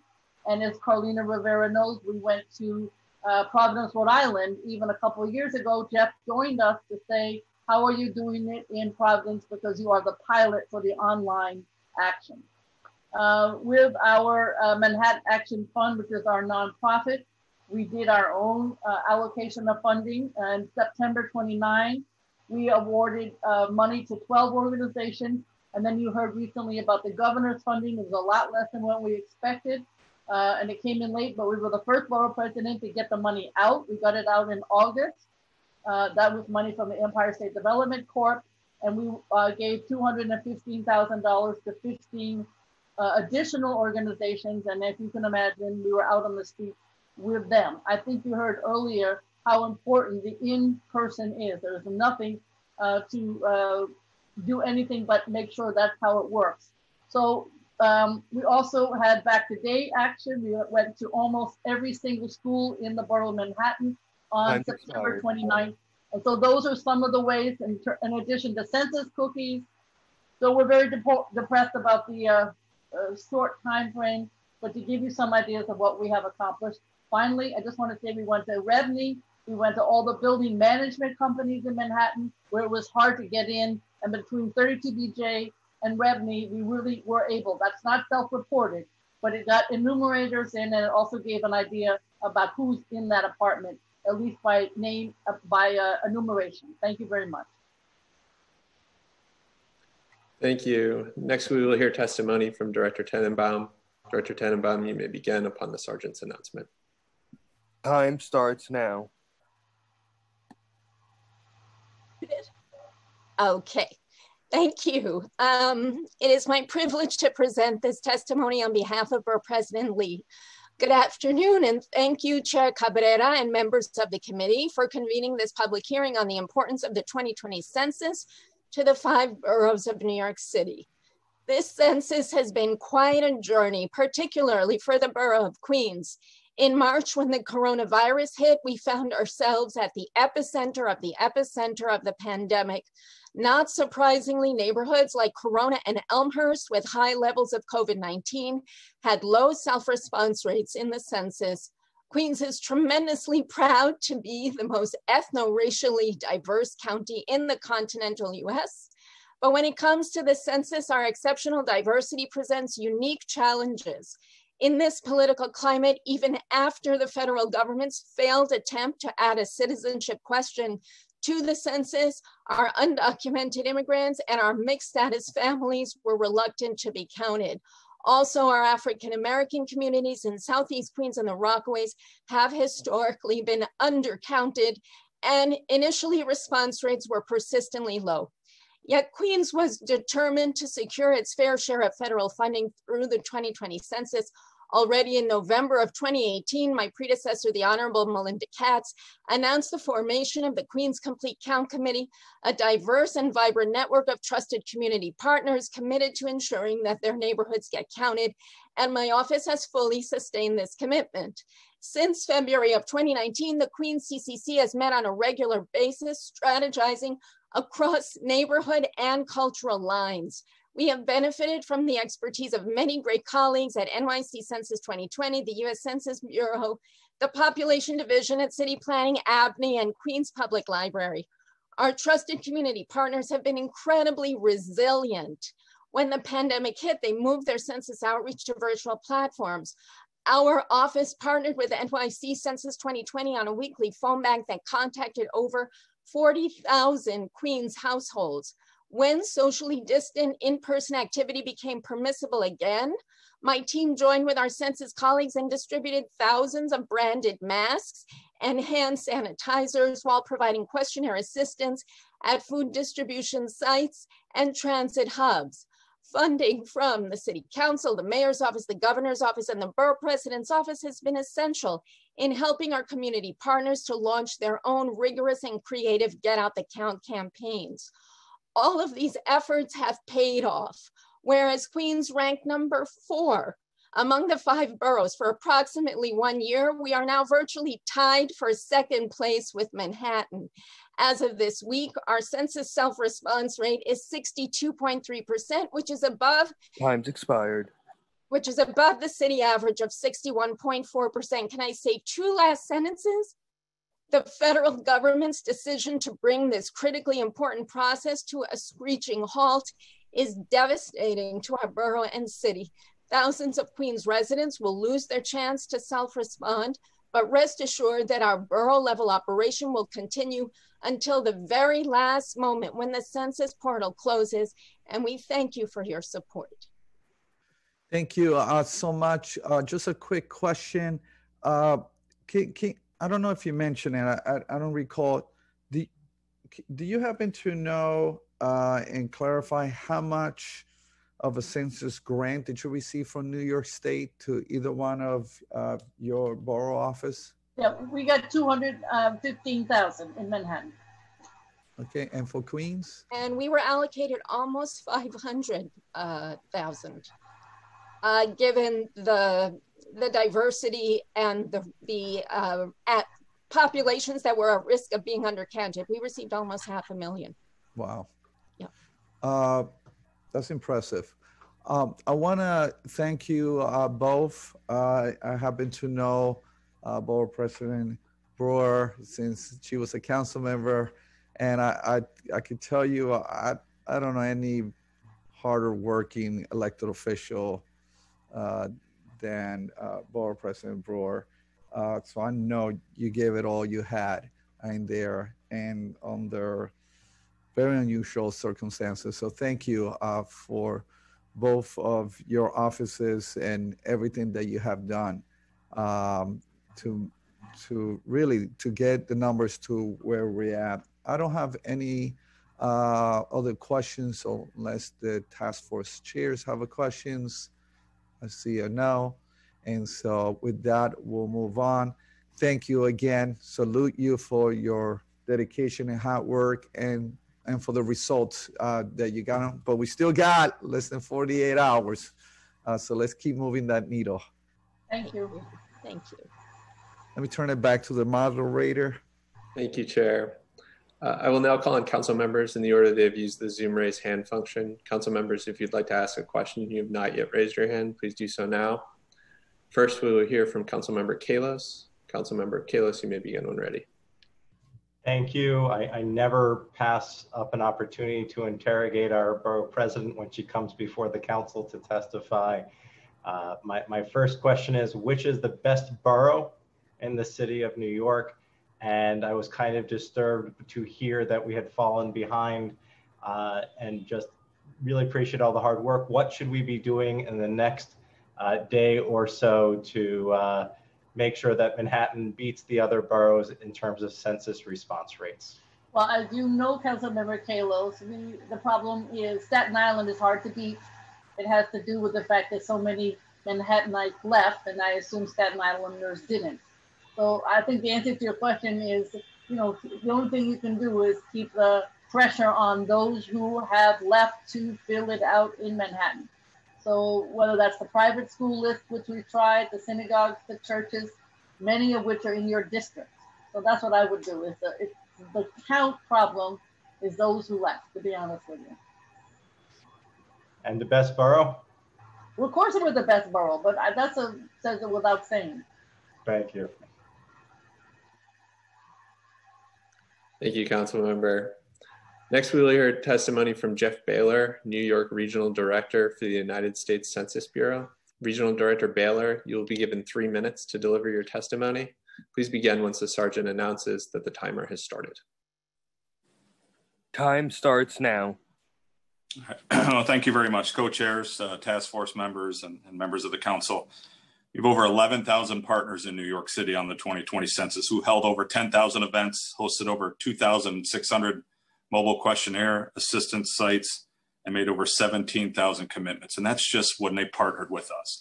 It is because of the amazing work of our partners across every borough and every level of government, across every race and ethnicity and houses of worship, and across community-based organizations, that we should all celebrate the achievements of this census, the most difficult census in our nation's history. The Census Bureau, specifically the team at the New York region, thank all of you for your tremendous efforts, your outreach, serving as the true trusted voice in your communities. Your efforts have clearly made a difference. And then there's another group I want to recognize, the group of 17,564 New York City residents who took an oath of confidentiality, completed training virtually, and knocked on doors in their community and their neighboring community, which made non-response follow-up a true success. I was asked to give the latest schedule, and of course, as a result of last night's announcement, has changed dramatically. We will continue to support any planned mobile questionnaire assistance events through tomorrow evening, October 15th. Any mobile questionnaire assistance support planned for events that were being held October 16th through the end of the month, October 31st, will be canceled. For non-response follow-up, our door knocking activities, we have until 11 p.m. tomorrow evening, October 15th, to knock on doors and collect data via our NRFU operation. We will not have staff enumerating that late, but we will have every remaining case to be resolved in the hands of someone who has work availability both today and tomorrow. As of this morning, we had 2,367 cases to work across New York City, the majority of which are quality control or field verification cases, of which 263 were added to our workload this morning. Currently, we're at 99.88% complete on non-response follow-up as of this morning. And I want to note and stress again, our workload on non-response follow-up is not just cases that have yet to respond, but cases in which there may be a quality issue or we need to verify an address. Internet self-response will be available across the nation through October 15th until 11:59 p.m. Hawaii Standard Time or 5:59 a.m. Eastern on October 16th. Phone response will be available for its regularly scheduled time on October 15th. So for English and Spanish language lines, they're available until 2 a.m. Eastern Time on Friday, October 16th. And the non-English, non-Spanish language lines are available Monday through Friday, 8 a.m. to 10 p.m. Eastern Time. Paper responses, for those who still have a paper form, must be postmarked by Thursday, October 15th and received by Thursday, October 22nd. I want to thank you for the opportunity to provide the updates, and I look forward to our discussion today.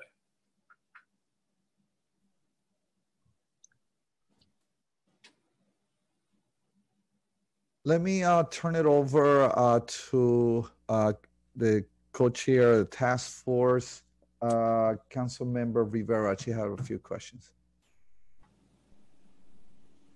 Hi, Jeff. Thank you so much for being here. It's great to see you. Great to see you too. You've been very busy, and I know you'd extend the deadline if you could. So we'll just leave that there.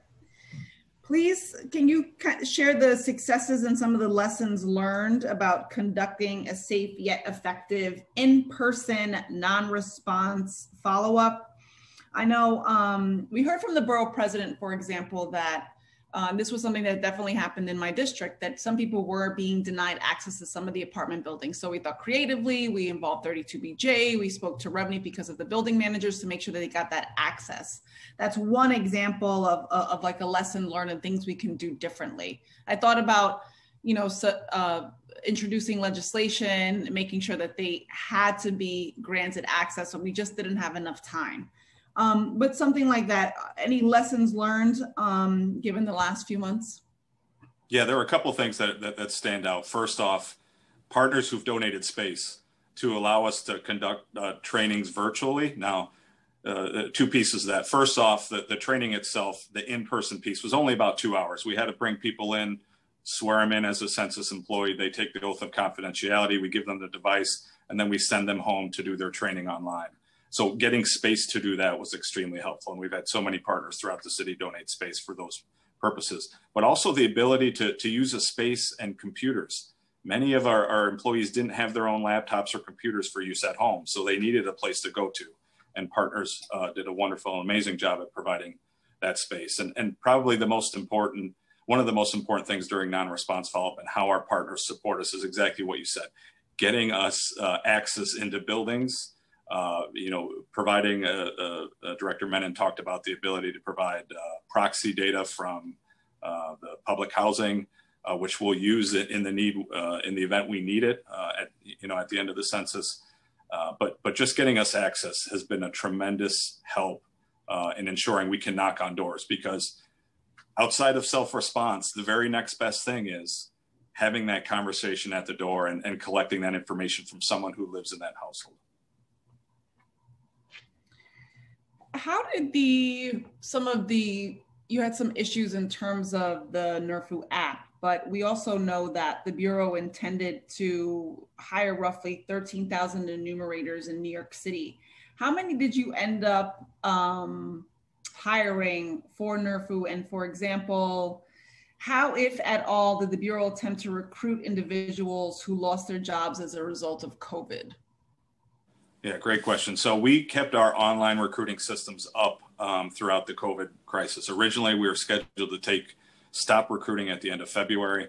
The decision was made to continue to recruit people, through the COVID crisis, because what we were finding is as we were offering jobs to New York City residents, they were no longer interested, or maybe they were in a high-risk category that wouldn't allow them to go out there and knock on doors in their communities, and we certainly understood that.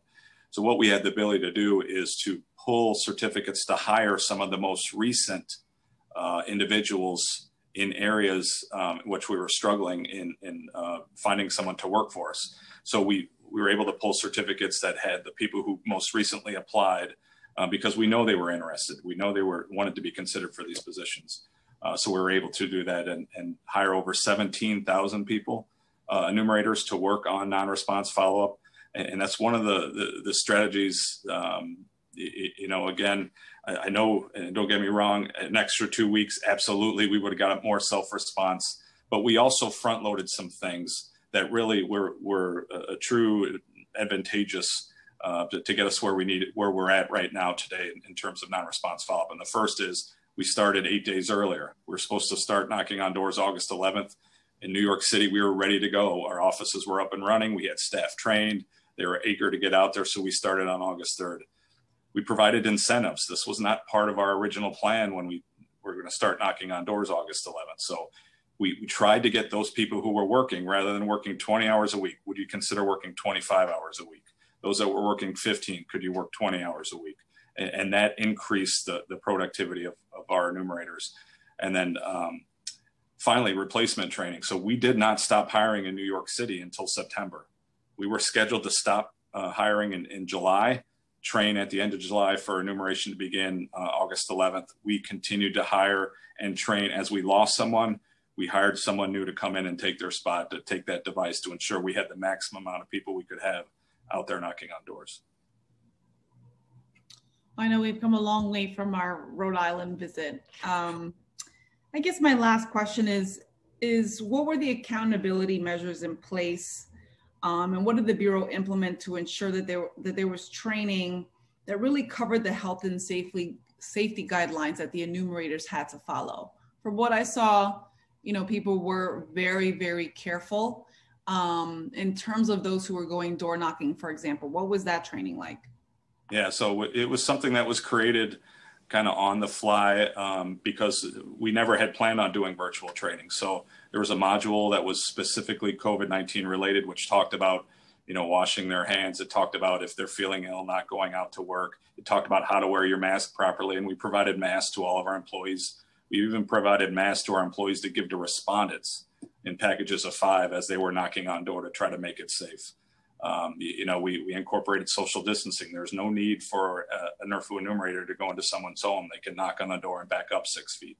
And, even the Center for Disease Control had issued a joint statement with our director that opening your door to a census taker was low risk as a result of some of these policies and procedures we put in place. Now, it wasn't perfect, but because we had some people who didn't want to wear a mask. And as we learned about those individuals, as we were told, from community members, we took the appropriate action regarding lack of following the guidance that we provided.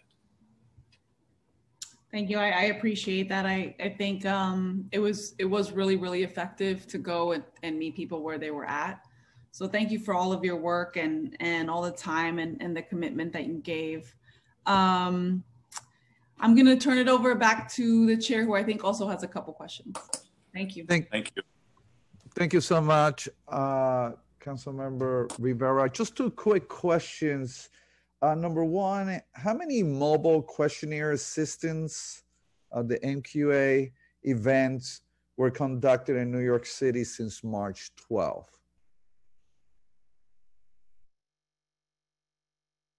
I think you're in mute mode. Okay. All right, yeah, so we conducted over 2,600 and still counting. We just had one signed up for Brooklyn tomorrow, but over 2,600 mobile questionnaire assistance events. And I have to stress, that is probably the one lesson learned. This was not a planned activity of part of the 2020 census. This was something that was developed late in 2019. And I think this was a huge success because our partners, and I see Susie there, who I don't know how many Queens hosted, and I know Borough President Brewer as well. That was awesome because, and I know Councilmember Rivera did some as well, having that trusted person there talking about why the census was so important, and then just giving them that ability right then and there. I know New York City Census did their own, which were a huge success in communities throughout. So that's something that we definitely need to build off of for 2030. How does that compare to other major cities?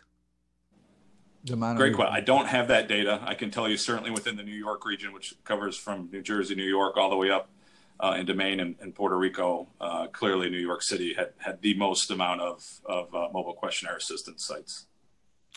Okay, my last question, does the Bureau believe the requested extension into April 30th, 2021 for delivering apportionment counts to the President and into July 31st, 2021 for delivering redistricting data to the states are still adequate?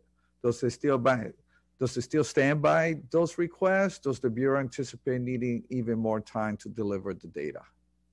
Yeah, that's a great question, and I wish it was one I could answer, but I don't have all the data or the facts. All I can tell you is that, back earlier this year when COVID-19 hit, we provided a plan, a replan, and that replan was based upon statutory relief from that December 31st date, which is why we extended data collection through October 31st.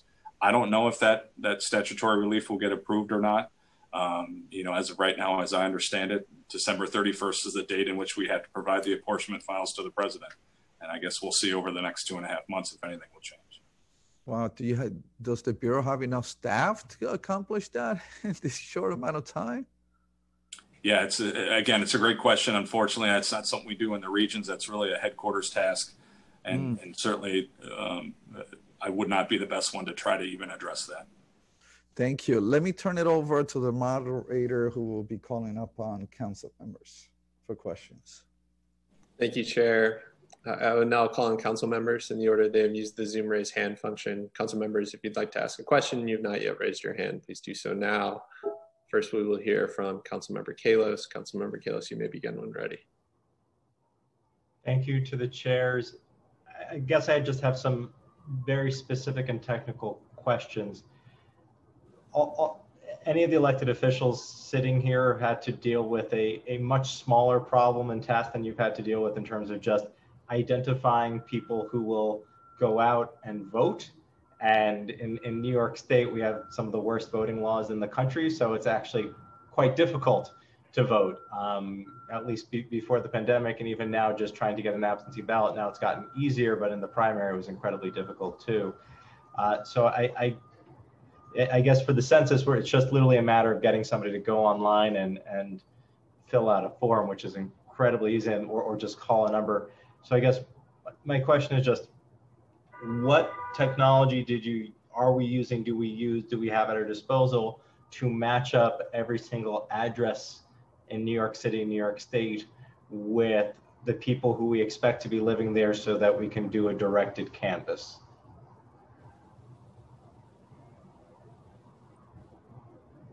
So directed canvass in terms of census related work, or are you talking in terms of polling? For census. So knowing that as of whatever credit report or voter registration record, that Ben Kalos lived at this address. We can't get a response from him, from whoever lives at this address now.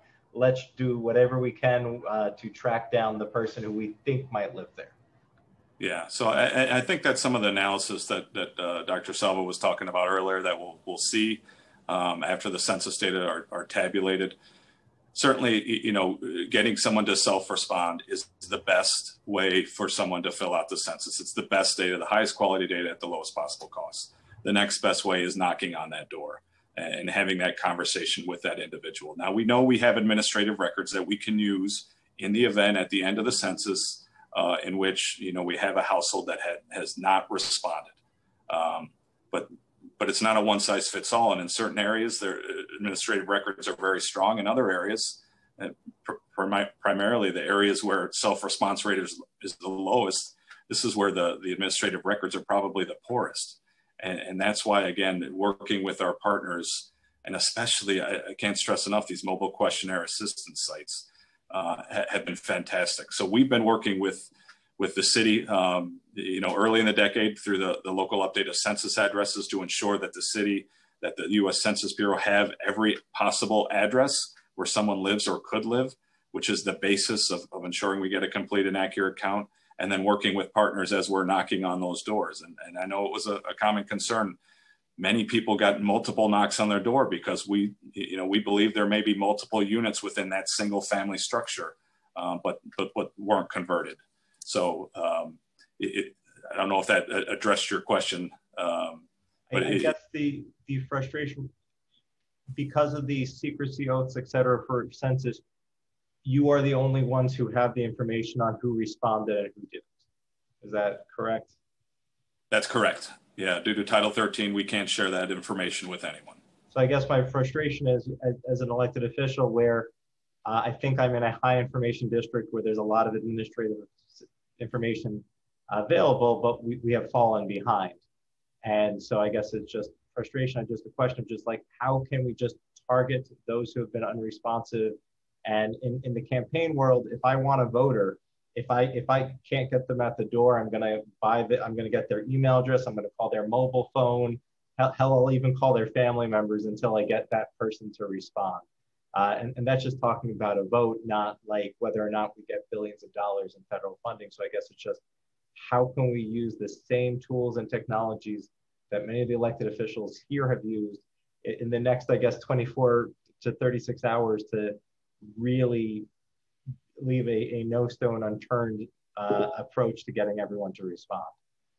Yeah, I mean, the best thing that I can think of is using the tools, you know, the self-response, that where areas, neighborhoods with low self-response, that has been the areas in which we've had to knock on doors the most. Those are the areas where we have probably the greatest probability of getting proxy data versus data directly from, there's just more chances to get proxy data. So that I would say would be the focus. I mean, we have data either directly from a household or via proxy for all but 2,367 addresses in New York City as of this morning. So it's really, we're hopeful that some of these people who maybe they would never open up their door to us, maybe they're hearing a message, maybe they're going to see something tonight, maybe they're going to go by an MQA event and self-respond, because that self-response will supersede that proxy data that we collected from their neighbor on, you know, who lived in that particular household.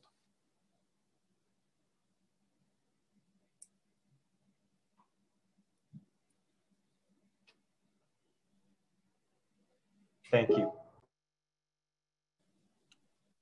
Thank you, Councilmember Kalos. We will now call on Councilmember Menchaca. Starting time. Thank you. Jeff, I just also want to say thank you for all the work you're doing. And two quick questions. One, will you commit to coming back to the council in front of the committees, the task force, and work with us to really build a 10-year plan? I feel like we engaged you a year and some ago where we probably could have benefited from working with you and the learning that this pandemic has offered you. Could you come and join us for a conversation?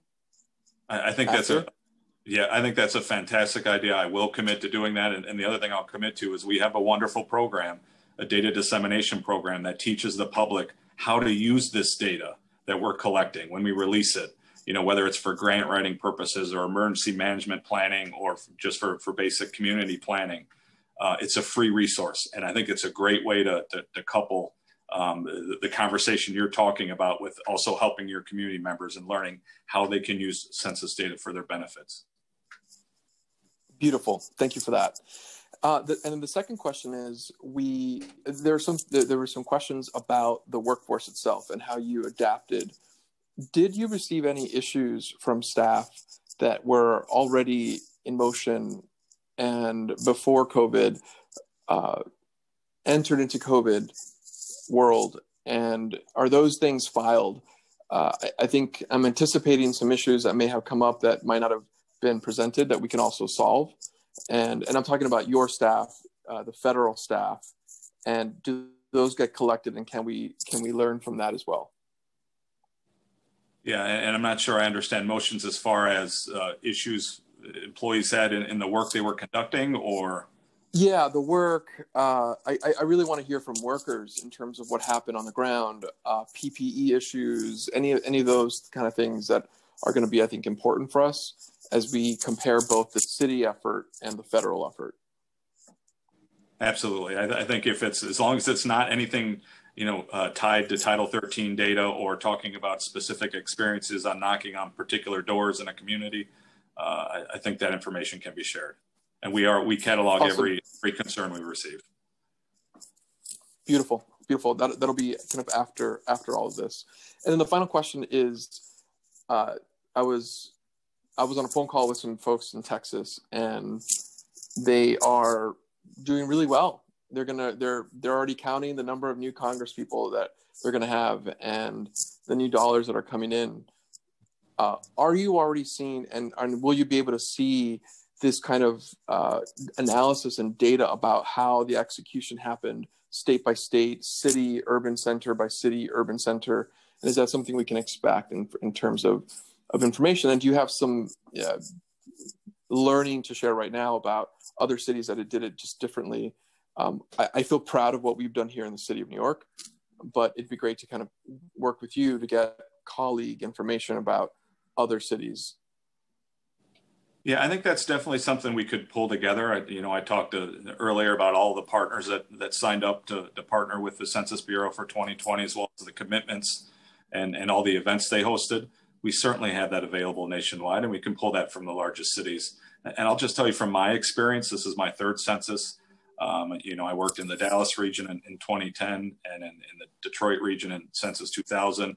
I have never seen a partnership effort as I've seen in New York City. I've never seen, and it started back when that whole citizenship question debate, and there were some very loud voices, and they kept that momentum going all the way through the census. And it's been an honor to work with all of you and all the partners, throughout New York City. I have never seen the effort, the perseverance, and the re-engineering as a result of COVID-19 that I've seen from New York City partners. Awesome. Thank you. Thank you for your time today. Thank you. Thank you. We will now hear testimony from representatives of the public library systems. Each panelist will be given 3 minutes to speak. Panelists, once your name is called, a member of our staff will unmute you and the Sergeant at Arms will set the timer and give you the go-ahead to begin.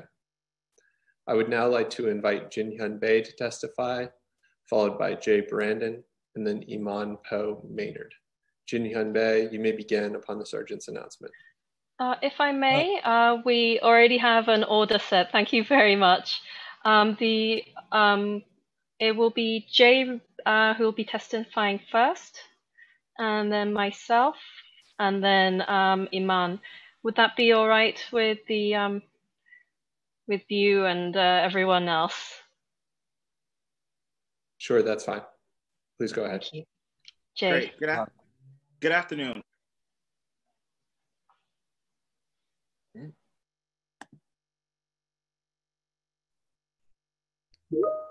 Mr. Brandon, I believe you're on mute.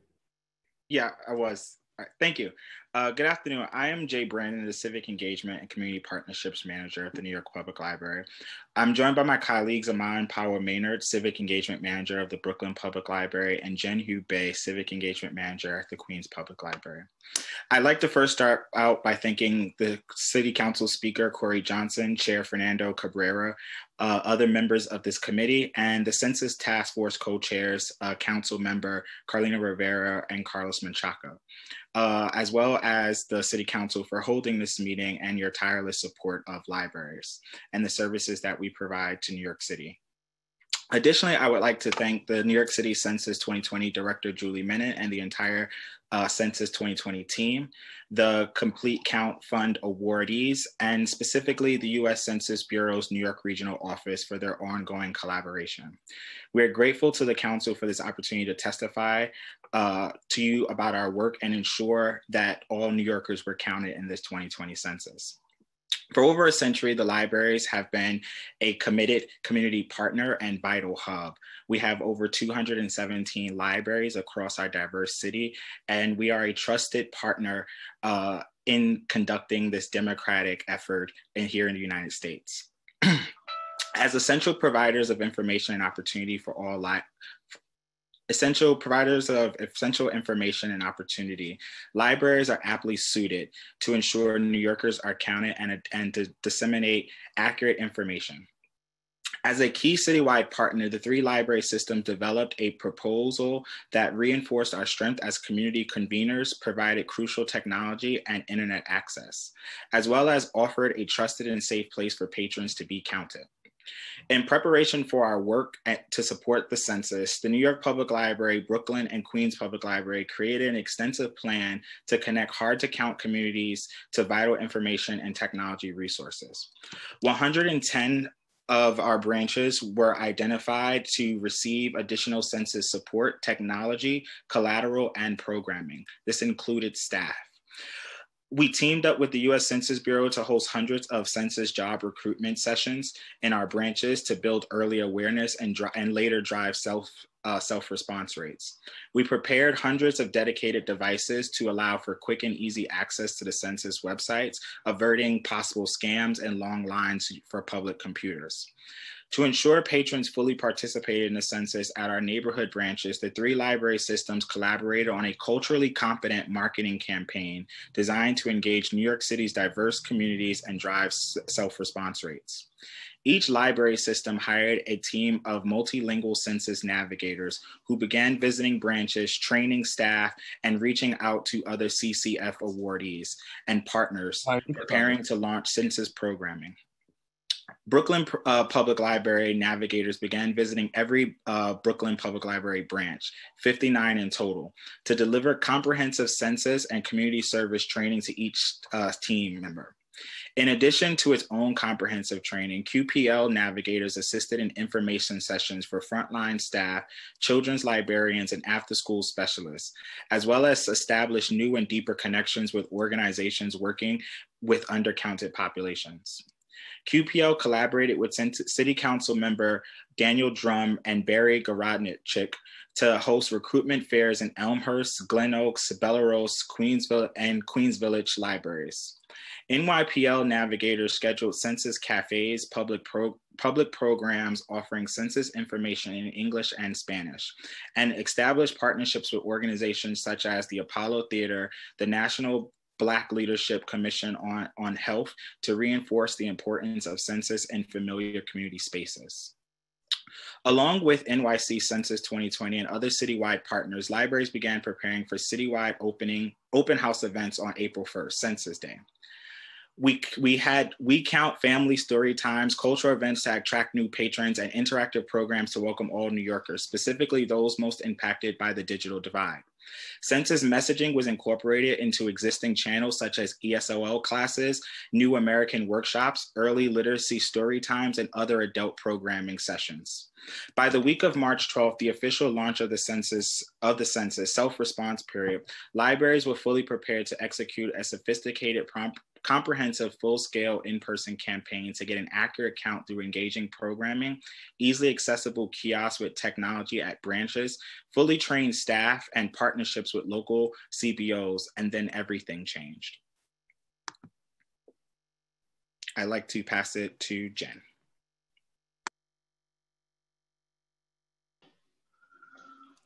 Thank you very much, Jay. So the COVID-19 pandemic affected our library systems, as it did many other organizations, shutting down locations and disrupting our in-person outreach plans. As New Yorkers faced a new reality, we shifted our programming and engagement online.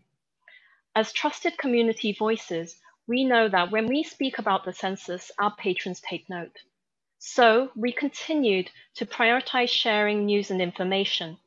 We coordinated with NYC Census 2020 on messaging to maximize the impact of social media campaigns and newsletters. Our newsletters reach a combined 2 million subscribers, and NYPL's NYPL Connect and Book of the Day newsletters in particular reach 1.2 million. Libraries continued to share PSAs via online programming, including story times, ESOL classes, and older adult programs. Our city, state, and federal representatives also delivered PSAs, and on QPL's Facebook page, their videos have garnered over 17,500 views. Turning to census-dedicated programming, our navigators were absolutely crucial. BPL's navigators hosted Q&As on BPL's social media accounts, a teen census panel, and a teletown halls in Spanish and Bengali with CUNY Census Call and other local partners. QPL's navigators brought together the US Census Bureau, NYC Census 2020, CUNY Census Call, and 11 local partners for 10 Q&As held in 10 different languages. Navigators also played a critical role in other engagement opportunities. As census experts who speak a variety of languages, they were very well suited for executing direct calls to action. They assisted in citywide phone banking and staffed library census support lines. And last but not least, we continue to train our staff and stakeholders to be effective census advocates. BPL and QPL held census ambassador trainings, inviting volunteers, donor groups, and board members. NYPL's navigators led a census-focused conversation for a virtual staff conference. And now I'd like to pass on to Iman from Brooklyn Public Library. Thank you. Starting time. Census completion. Census navigators, along with library partners and volunteers, safely expanded census outreach outdoors as our neighbors returned to the new normal. Recognizing that 1 in 5 New York City residents don't have reliable broadband access and that some may not engage with virtual offerings, the 3 systems brought census messaging to people's doorsteps. In collaboration with NYC Census, we conducted a direct mail campaign to target low-responding neighborhoods across the city. We placed multilingual posters in high-priority zip codes and conducted billboard campaigns in high-traffic, hard-to-count neighborhoods. Brooklyn Public Library put resources into multilingual outreach across the borough. BPL's collaboration with the YMCA of Greater New York and New York City Census produced 2 Call Out the Count virtual phone banking sessions in August and September, reaching over 4,700 households. Census navigators also collaborated with the Census Bureau and local partners to begin tabling outside of BPL branches and across Brooklyn, from community boards to churches to affordable housing units in low response neighborhoods. In August, BPL's Bookmobile joined the NYC Census March for Racial Justice Caravan, which traveled from Sunset Park to Prospect Park. In September, the library held 2 Census tailgate events featuring the Bookmobile back to school giveaways, music, and food distribution from the Campaign Against Hunger. At the end of the month, BPL hosted Skate for the Census, which provided free roller skate rentals to participants who completed the census. In addition to collaborative direct mailings, posters, and billboards, BPL promoted census messaging on Link NYC screens, waiting rooms across hospitals and doctors' offices, and on self-check kiosks at our grab-and-go branches. Additionally, BPL recently donated 58 cases of the We Count 2020 Census Picture Book to partners. Earlier this summer, New York Public Library collaborated with local stakeholders to integrate census messaging in the delivery of services and resources. Collaborations with Uptown Grand Central and East Harlem helped connect census messaging to the Latinx community, and partnerships with Assembly members U-Line Now and Charles Fall strategically targeted diverse communities with proportionately low self-response rates. As NYPL began its first phase of branch openings, it partnered with the Census Bureau to establish outdoor tabling events in a scaffolded approach that utilized its street fronts as enumeration hubs. The library partnered with elected officials to publicize and provide PPE and school supplies at mobile questionnaire assistance events, which helped enumerate over 200 households. NYPL also co-hosted the virtual program, Community Actions, Benefits, and the Census, featuring Q&A with Census Bureau Regional Director, Jeff Baylor. The library continued to host virtual programs that kept participants informed on key census updates and prepared weekly census emails for frontline branch staff. Almost done. Queens Public Library Census Team helped support the U.S. Census Bureau and community partners with MQA events across multiple locations, as well as outdoor food distribution sites, health events, transit hubs, and more. The QPL's bookmobile was also deployed at a Richmond Hill event, co-organized by the Queens Borough President's Office and community partners. QPL hosted 5 census back-to-school events with library friends and co-organized Queens Gets Counted, Queens' marquee event for New York City Census Week of Action. The library also deployed street teams who counted 1,100 households in Flushing, Corona, and Richmond Hill. In October, QPL supported the Mayor's Office of Immigrant Affairs, CHIA, CDC, ADHICAR, and the National Black Leadership Conference. The concerted outreach of our 3 library systems aligned with the steady increase we saw in several hard-to-count communities over the last 2 months. Brooklyn, Queens, and Staten Island, who had the most hard-to-count populations in the state, saw their self-response rates beat those of 2010. We knew that achieving a 2020 census complete count in New York City was going to be a challenge with the added complications brought by the pandemic.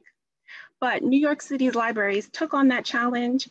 We had to pivot quickly, and our partnerships were invaluable as we safely engaged with as many New Yorkers as possible to increase the count. Thank you. Thank you. We will now turn to public testimony. I'd like to remind everyone that unlike our typical council hearings, we will be calling on individuals one by one to testify. Each panelist will be given 2 minutes to speak. Please begin once the sergeant has started the timer. Council members who have questions for a particular panelist should use the Zoom raise hand function, and I will call on you after the panelist has completed their testimony. For panelists, once your name is called, a member of our staff will unmute you and the sergeant at arms will set the timer and give you the go-ahead to begin.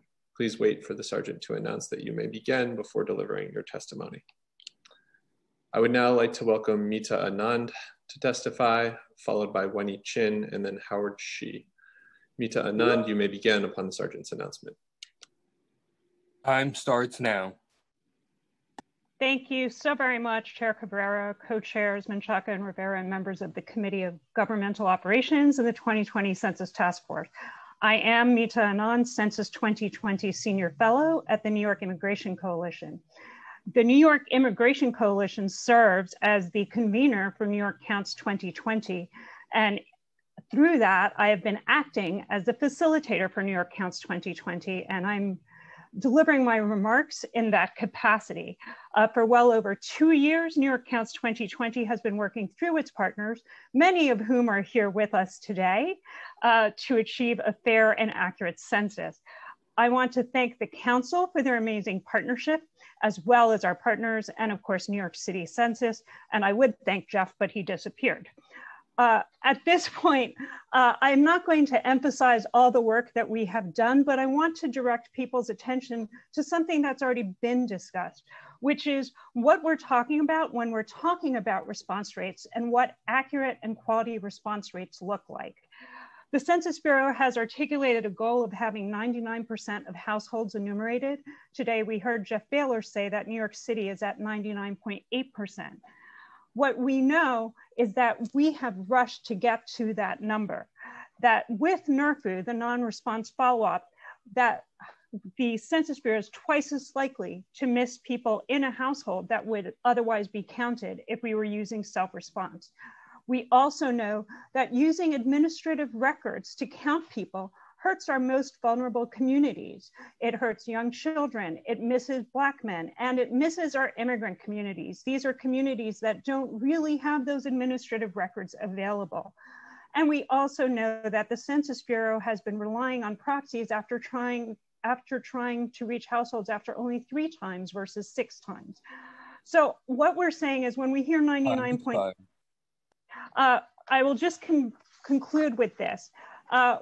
When we're talking about that, and we're talking about this shortened, truncated processing period that has to end by December 31st, we are looking at the possible undoing of all of our hard work. And it's incumbent upon all of us to do everything we can to pressure the Commerce Department, the Census Bureau, the Congress, to make sure that we get our statutory reporting deadlines extended so that all of our hard work does not get put to waste. Thank you very much. Thank you. Next, I would like to invite Wendy Chin to testify, and then Howard Shee, followed by Katie Lowenberger. Wendy Chin, you may begin upon the Sergeant's announcement. Time starts now. Thank you, Chair Cabrera, co-chairs, and members of the committee. I'm Wendy Chin with the New York Immigration Coalition, convener for New York Counts 2020. For the past 2 years, NYCC and our partners have been working on the Census 2020, and there have been many hurdles, both anticipated and not, and I want to thank the Council for their partnership through this long process. While the NYCC, our partners, and NYCC Census 2020 have shown amazing efforts to increase self-response, the census has been subject to many headwinds, with which we are all familiar. The continued assault by the Trump administration targeting undocumented immigrants, confusion over the end date, the diminishing number of groups on the ground, and the shortage of MQAs. Sorry, Jeff. As we chase towards the finish line, we must continue to do everything we can to further encourage self-response. I know there's only 36 hours, but in the past few hours, NYCC had just launched a text bank in Brooklyn and a series of robocalls with Whoopi Goldberg in the Bronx, because communities at risk of being undercounted are not coincidentally the same ones most affected by COVID-19 and chronic underfunding. Let's get that 0.01%. So now I ask, what is left to be done? 3 things. 1, disseminate. For the next few hours, 36 hours, mention the census at every single event. Leverage every partnership. 2, advocate. We are concerned that the urgent data processing will lead to more distortions that will hurt our communities of color. We need to make sure Congress extends the statutory reporting deadlines for the census. And 3, empower. Despite the census enumeration coming to an end, City Council still has an opportunity to make sure New Yorkers' voices are heard. This city, home to over 3 million New Yorkers, immigrant New Yorkers, many of whom have held the front lines for us during the peak of the pandemic response, are left out of the electoral process. We urge your support for Intro 1867 to empower 900,000 New Yorkers with a vote in local elections, a step towards acknowledging the diverse voices and expanding the representation in our city. We're proud of what NYCC has done in face of the pandemic and an administration hostile to successful census. But what we have learned from the past 2 years is that when we work together collectively, we can achieve great results, even despite the pandemic and an antagonizing administration. So thank all of you for your attention to this issue and your partnerships. Thank you. I would now like to welcome Howard Shee to testify, followed by Katie Lowenberger and then Lena Cohen. Howard Shee, you may begin upon the Sergeant's announcement. Time starts now. Okay, there we go. Thank you, Chair Cabrera, and thank you to Council members Menchaca and Rivera and the City Council at large for your unprecedented support for civic engagement on this particular issue. I'll cut to the chase. The decennial census is the primary source of high quality data on Asian communities and Asian ethnic groups, and it's vital for representation and advocacy for our communities. I want to highlight 3, well, actually, first, I'm hoping that this is just the start of a conversation about what worked really well for the census and what needs to be, what challenges we had and what needs to be improved, so that we can document this so that 10 years from now, we're not starting from scratch. So I do want to highlight three things that kind of came up during this process. I think that the city's unprecedented investment in census outreach has enabled a great deal of planning and the creation of an infrastructure that's been put in place to well before the start of the 2020 census in March. Unfortunately, a lot of the planning had to go out of the door because of COVID, but I think the city census office, I want to give kudos to them to pivoting to providing a lot of resources for text and phone banking, a lot of virtual engagement, and enabled community partners to make use of that sort of that lost time in March and April and May. Nevertheless, we knew that virtual outreach was never going to take the place of in-person outreach, especially among our Asian immigrant communities. And so in our testimony, we showed the improvements that happened within the Asian community in response rates where the Asian community lagged behind the city overall self-response rates in the beginning of May. But once we started doing in person, the Asian outreach rates surpassed that of the citywide rates. That just shows the value of in-language, in-person outreach done by trusted voices in the community. And then finally, I think I hope that we in the City Council continues to invest in this civic engagement infrastructure. It would be a pity to have to rebuild it 10 years from now. Thank you. Thank you. I would now like to invite Katie Lowenberger to testify, followed by Lena Cohen and then Elizabeth Angeles. Katie Lowenberger, you may begin upon the sergeant's announcement. Time starts now. Thank you. Good afternoon. My name is Carlene Buccino, and I'm testifying on behalf of Katie Leonberger, President and CEO at Community Resource Exchange, or CRE. And on behalf of CRE, we want to thank the New York City Council Governmental Operations Committee and the 2020 Census Task Force for holding this important hearing on the 2020 census in New York City. CRE is a nonprofit that provides consulting services to social sector organizations. We serve more than 500 organizations a year, both here in NYC and across the country. And last year, we worked with, strengthened, and advised hundreds of groups leading the charge on today's critical issues: immigrant rights, racial equity, health, education, housing, hunger, and policy advocacy. These groups provide vital community-based services that are lifelines to New Yorkers. And last year, CRE was extremely grateful for the council's support as we partnered to train and support nonprofits and CBOs to pursue census outreach and education. Thanks to your funding, CRE supported 250 organizations that have in turn reached tens of thousands of New Yorkers with their census outreach. Our sessions enabled people to conduct teach-ins within their neighborhoods, equipped frontline healthcare workers to answer census-related questions, and have trained and helped complete Count Fund awardees to conduct census education in our new virtual world. Throughout the pandemic, we've supported the nonprofit sector as a whole by convening with organization leaders, providing customized consulting support, and offering crisis-focused webinars for organizations facing difficult decisions. Nonprofits have continued their unwavering dedication to ensuring that New York City gets a fair and accurate count. After yesterday's announcement, we know we can't wait another minute. All of us involved who care about this city need to do everything we can to ensure that as many New Yorkers as possible are counted in the next day and a half. From organizations doing critical outreach work, local government agencies supporting this effort, New York City residents who can help get the word out in their neighborhoods and communities, as well as go online and complete their own census information. Time expired.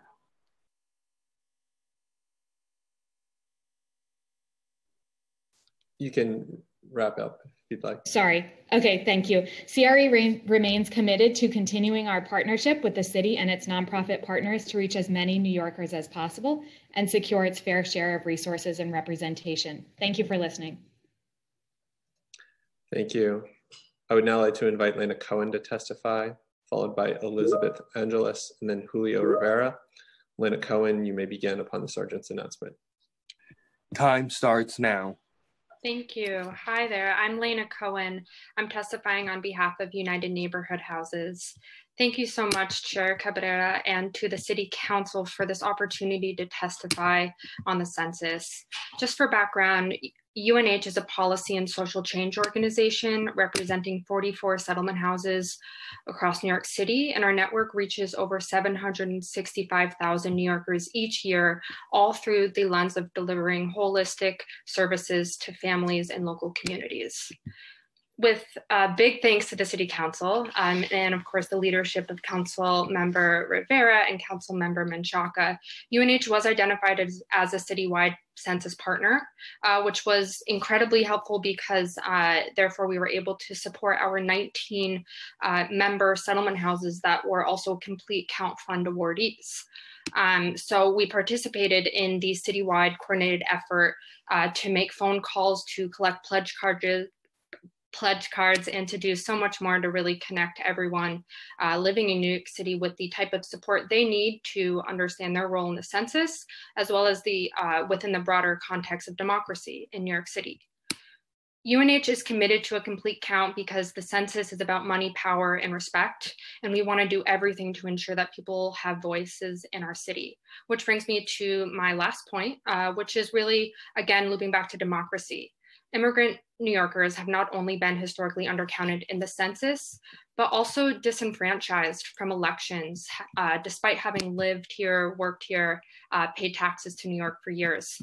And so that's why I also wanted to say that UNH urges the City Council to pass Intro 1867, legislation introduced by a member of this committee, Councilmember Ydanis Rodriguez. This legislation would amend the city charter to permit lawfully present residents to vote in municipal elections. Expired. And I'll close by saying that the current pandemic highlights the critical need for expanded enfranchisement as well as long-term engagement among all of our residents in New York to ensure that people really do have a say in the direction of our city. Thank you for the opportunity to testify. Thank you. I will now welcome Elizabeth Angeles to testify, followed by Julio Rivera. Elizabeth Angeles, you may begin upon the Sergeant's announcement. Time starts now. Good afternoon, council members. My name is Elizabeth Angeles. I am the Senior Director of Advocacy at the United Way of New York City, and we are so thankful for the council's investment and partnership in the Census 2020 efforts. We really believe that investing in organizations that have had the trust of those who have been historically undercounted has been the right focus. And for 80 years, the United Way of New York City has partnered across community, business, and government to support low-income New Yorkers. A complete and accurate count has been core to our mission, particularly as we think about supporting programs that many low-income New Yorkers access. And since the start of the Complete Count Fund, we have served as a network convener. We helped guide the development of the New York City Census 2020 campaign plan, the development of the Complete Count Fund goals, and we facilitated collaboration among community-based partners. We also had 5 staff members as grant managers, providing support for 66 of the 157 awardees, where we reviewed weekly reports, helped awardees adjust to the virtual environment and challenges of the pandemic, among other responsibilities. Our managed awardees account for over 94,000 completes, and more broadly, we've reached over 275,000 New Yorkers through our outreach. As both a citywide partner and CCF awardee, we've partnered with Hester Street and Robin Hood to host convenings for organizations to share best practices and recommendations on how to reach communities. We recently launched a microgrants initiative with Robin Hood and Hester Street called the Census Last Mile Grant, where we host weekly calls with updates. And so in conclusion, we've all worked together to reduce the gap between the national self-response rate and our cities, and we come to the City Council to share these experiences and highlight a few key asks. First, one of our goals as part of this effort was to build greater civic engagement through our outreach. We asked the New York City Council to allocate resources to continue the work of supporting community-based organizations in building civic engagement, particularly in communities that have been... May I finish? that have been historically disconnected across the city. And second, we ask that the council capture all that we have learned to draw from this for the next census. And the New York City Council has the power and resources to invest in research and analysis that can help us effectively document what has worked and what we have learned. And finally, we ask that the council invest in census outreach every decade and begin to plan for the census much earlier than we did this year to ensure that we have a complete and accurate count for New York in the future. Thank you so much. Thank you. I will now call on Julio Rivera to testify. Mr. Rivera, you may begin upon the sergeant's announcement. Time starts now. Thank you, Chairperson Cabrera, Chairperson Rivera, Chairperson Menchaca, and members of the Committee on Governmental Relations and the 2020 Census Task Force. Thank you for extending the opportunity to deliver this testimony today. My name is Julio Rivera, Northeast Civic Engagement Campaign Manager for the National Association of Latino Elected and Appointed Officials, NALEO Educational Fund. NALEO Educational Fund is the leading nonprofit, nonpartisan organization that facilitates full Latino participation in the American political process, from citizenship to public service. In view of the dynamic nature of New York City's population, securing a complete and accurate count of all residents in 2020 is of paramount importance to the city's future. This task was daunting even before the coronavirus pandemic disrupted daily life and activities. The NALEO Educational Fund has consistently found that self-response rates trend lower as a concentration of Latino residents of a tract, city, or county increase. In addition, the share of the city's residents who are young children, one of the most likely subgroups to be undercounted in past censuses, is larger than the national average. Due to the pandemic, get out the count mobilization was challenging because it had to shift from an in-person to a digital operation. These methods were not always the most effective in reaching the city's hardest to count population, who may not tune into a census town hall or find themselves on a phone bank call list.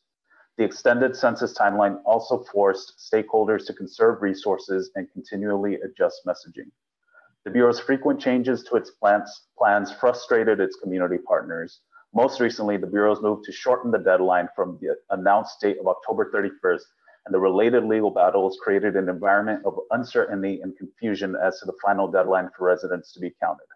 Moreover, NALEO Educational Fund is concerned that data collected from large numbers of New York City households during the non-response follow-up operations is likely incomplete and omits some households that should and would have been counted if counting had taken place under better circumstances.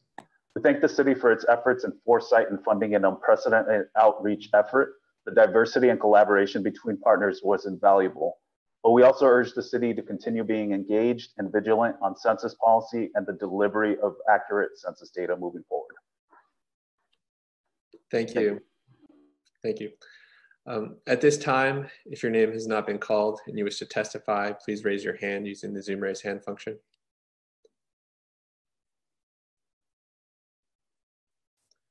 Okay, seeing no hands raised, I will now turn it over to Chair Cabrera for closing remarks. Thank you so much. Before I give my closing remarks, I want to give an opportunity to Councilmember Rivera and Councilmember Menchaca for some final words, and then I'll come back to close it up. If it's okay, I just wanted to ask the panelists that are left a quick question. I wanted to thank you. I know that some of you continue to provide essential in-person services, and maybe it was food distribution, maybe it was just helping those who aren't necessarily digitally savvy, just go on with day-to-day responsibilities. And I thank you for that. I especially know my community-based organizations here took census outreach very, very seriously. And I give them so much credit, whether it's good old Lower East Side or Cooper Square or Vision Urbana, and the work that we did specifically in public housing was really important to me. I wanted to ask, as your organization did outreach, what was maybe the most common response regarding the census that you received from individuals? Anyone can chime in, sorry.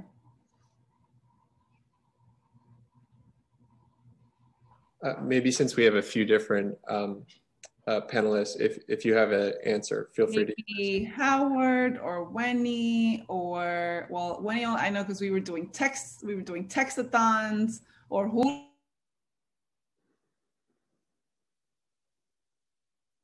Oh, I guess I got unmuted. Please, yeah. I know when I was out there, I received a lot of different kinds of responses. Some of them were, I don't receive benefits, or I'm not a citizen. I am just trying to figure out how I can always get better at outreach and how we can do this, you know, much better in terms of whatever we need to do in reaching New Yorkers that are historically marginalized and have really been targeted by this federal administration.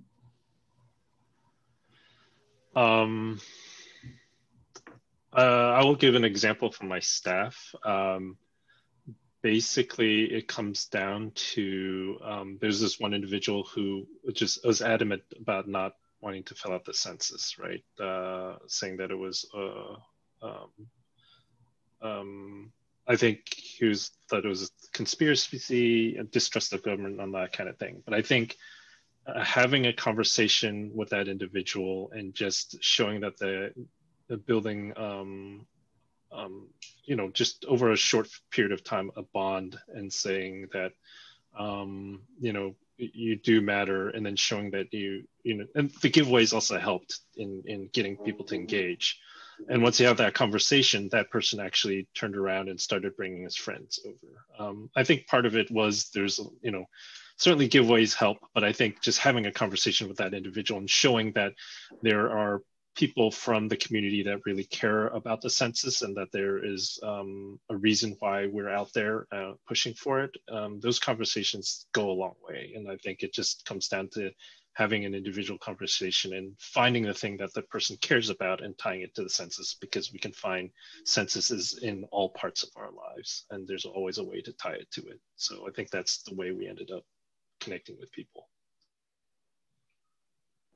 Jay Brennan from the New York Public Library. I'll add, just looking in to answer the question, but also thinking about it holistically, as some of the folks have talked about the ongoing sustaining effort. I believe it was Councilmember Menchaca that talked about looking to build for 10 years ahead. The collaboration that the New York Public Library and the library systems in general had with the U.S. Census Bureau, I think, was very fundamental to us being able to offer a number of mobile questionnaire assistant events at our branches as we started to go throughout our reopening. I think the collaboration that we took to engaging with elected officials around the city, we worked with a number of council members, a number of assembly members, to host events at our branches that allowed for cross collaborations between the two entities, the library or the elected official, to tap into all of our networks to be able to disseminate information to community members around these events that were happening to be a draw. And then from there, the Census Bureau was able to provide staff members to take their responses. Looking at, you know, as those are efforts to get the count, recognizing to answer specifically the question that the council member asked, folks largely, you know, the interactions were of reservation and hesitation, having fear of interacting with government officials. While the census doesn't have a law enforcement aspect to it, it is still a U.S. government exercise. It's still a government exercise that involves passing along information. And so oftentimes when we were engaging with community members, when we did our first initial set of town halls to ask some of those questions, that was some of the feedback that we got, is that folks, you know, just have a fear of, you know, what it means to engage with the, you know, with the government in that manner. And I believe having opportunities for the collaboration with elected officials and other community partners allowed for us to push past some of those challenges. So at the New York Immigration Coalition, we actually put together a very specific messaging package to deal with the issues we knew regularly came up. So to be, you know, directly responsive, it was questions like, if I have a visa, why do I have to respond to this? The government already has my information. So I think some of us were already ready for the questions of misinformation, disinformation, fear of government, but it at some points came down to really logistical moments of saying like, no, this is a separate counting operation.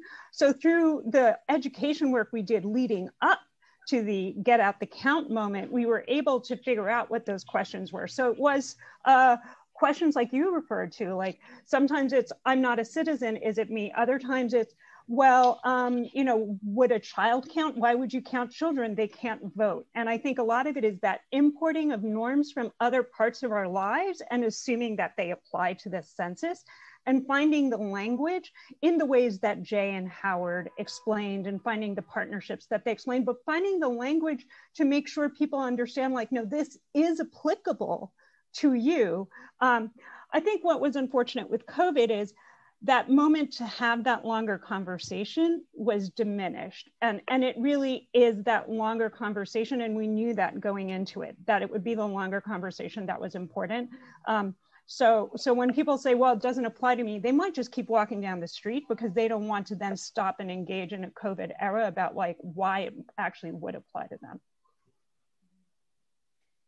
I just wanted to add something from Community Resource Exchange experience to build on what Howard, Jay, and Mita shared. So building on the work that the New York Immigration Coalition and other partners had done around kind of messaging and key concerns, we built out a couple of scenarios and used that in a lot of our teach-in training. So we were reaching kind of nonprofit staff who would be working directly with community members, talking with them about the census, and ensuring that those kind of trusted messengers had key messages, kind of elevator pitches, quick sort of responses in their pocket for those different common concerns that we knew different community members might be concerned about: living arrangements, language, religion, social security numbers, citizenship, et cetera. So making sure people had really concise, easily memorable talking points that were readily accessible, whether it was in person or virtual. So thanks to all of the partners who did the groundwork on that.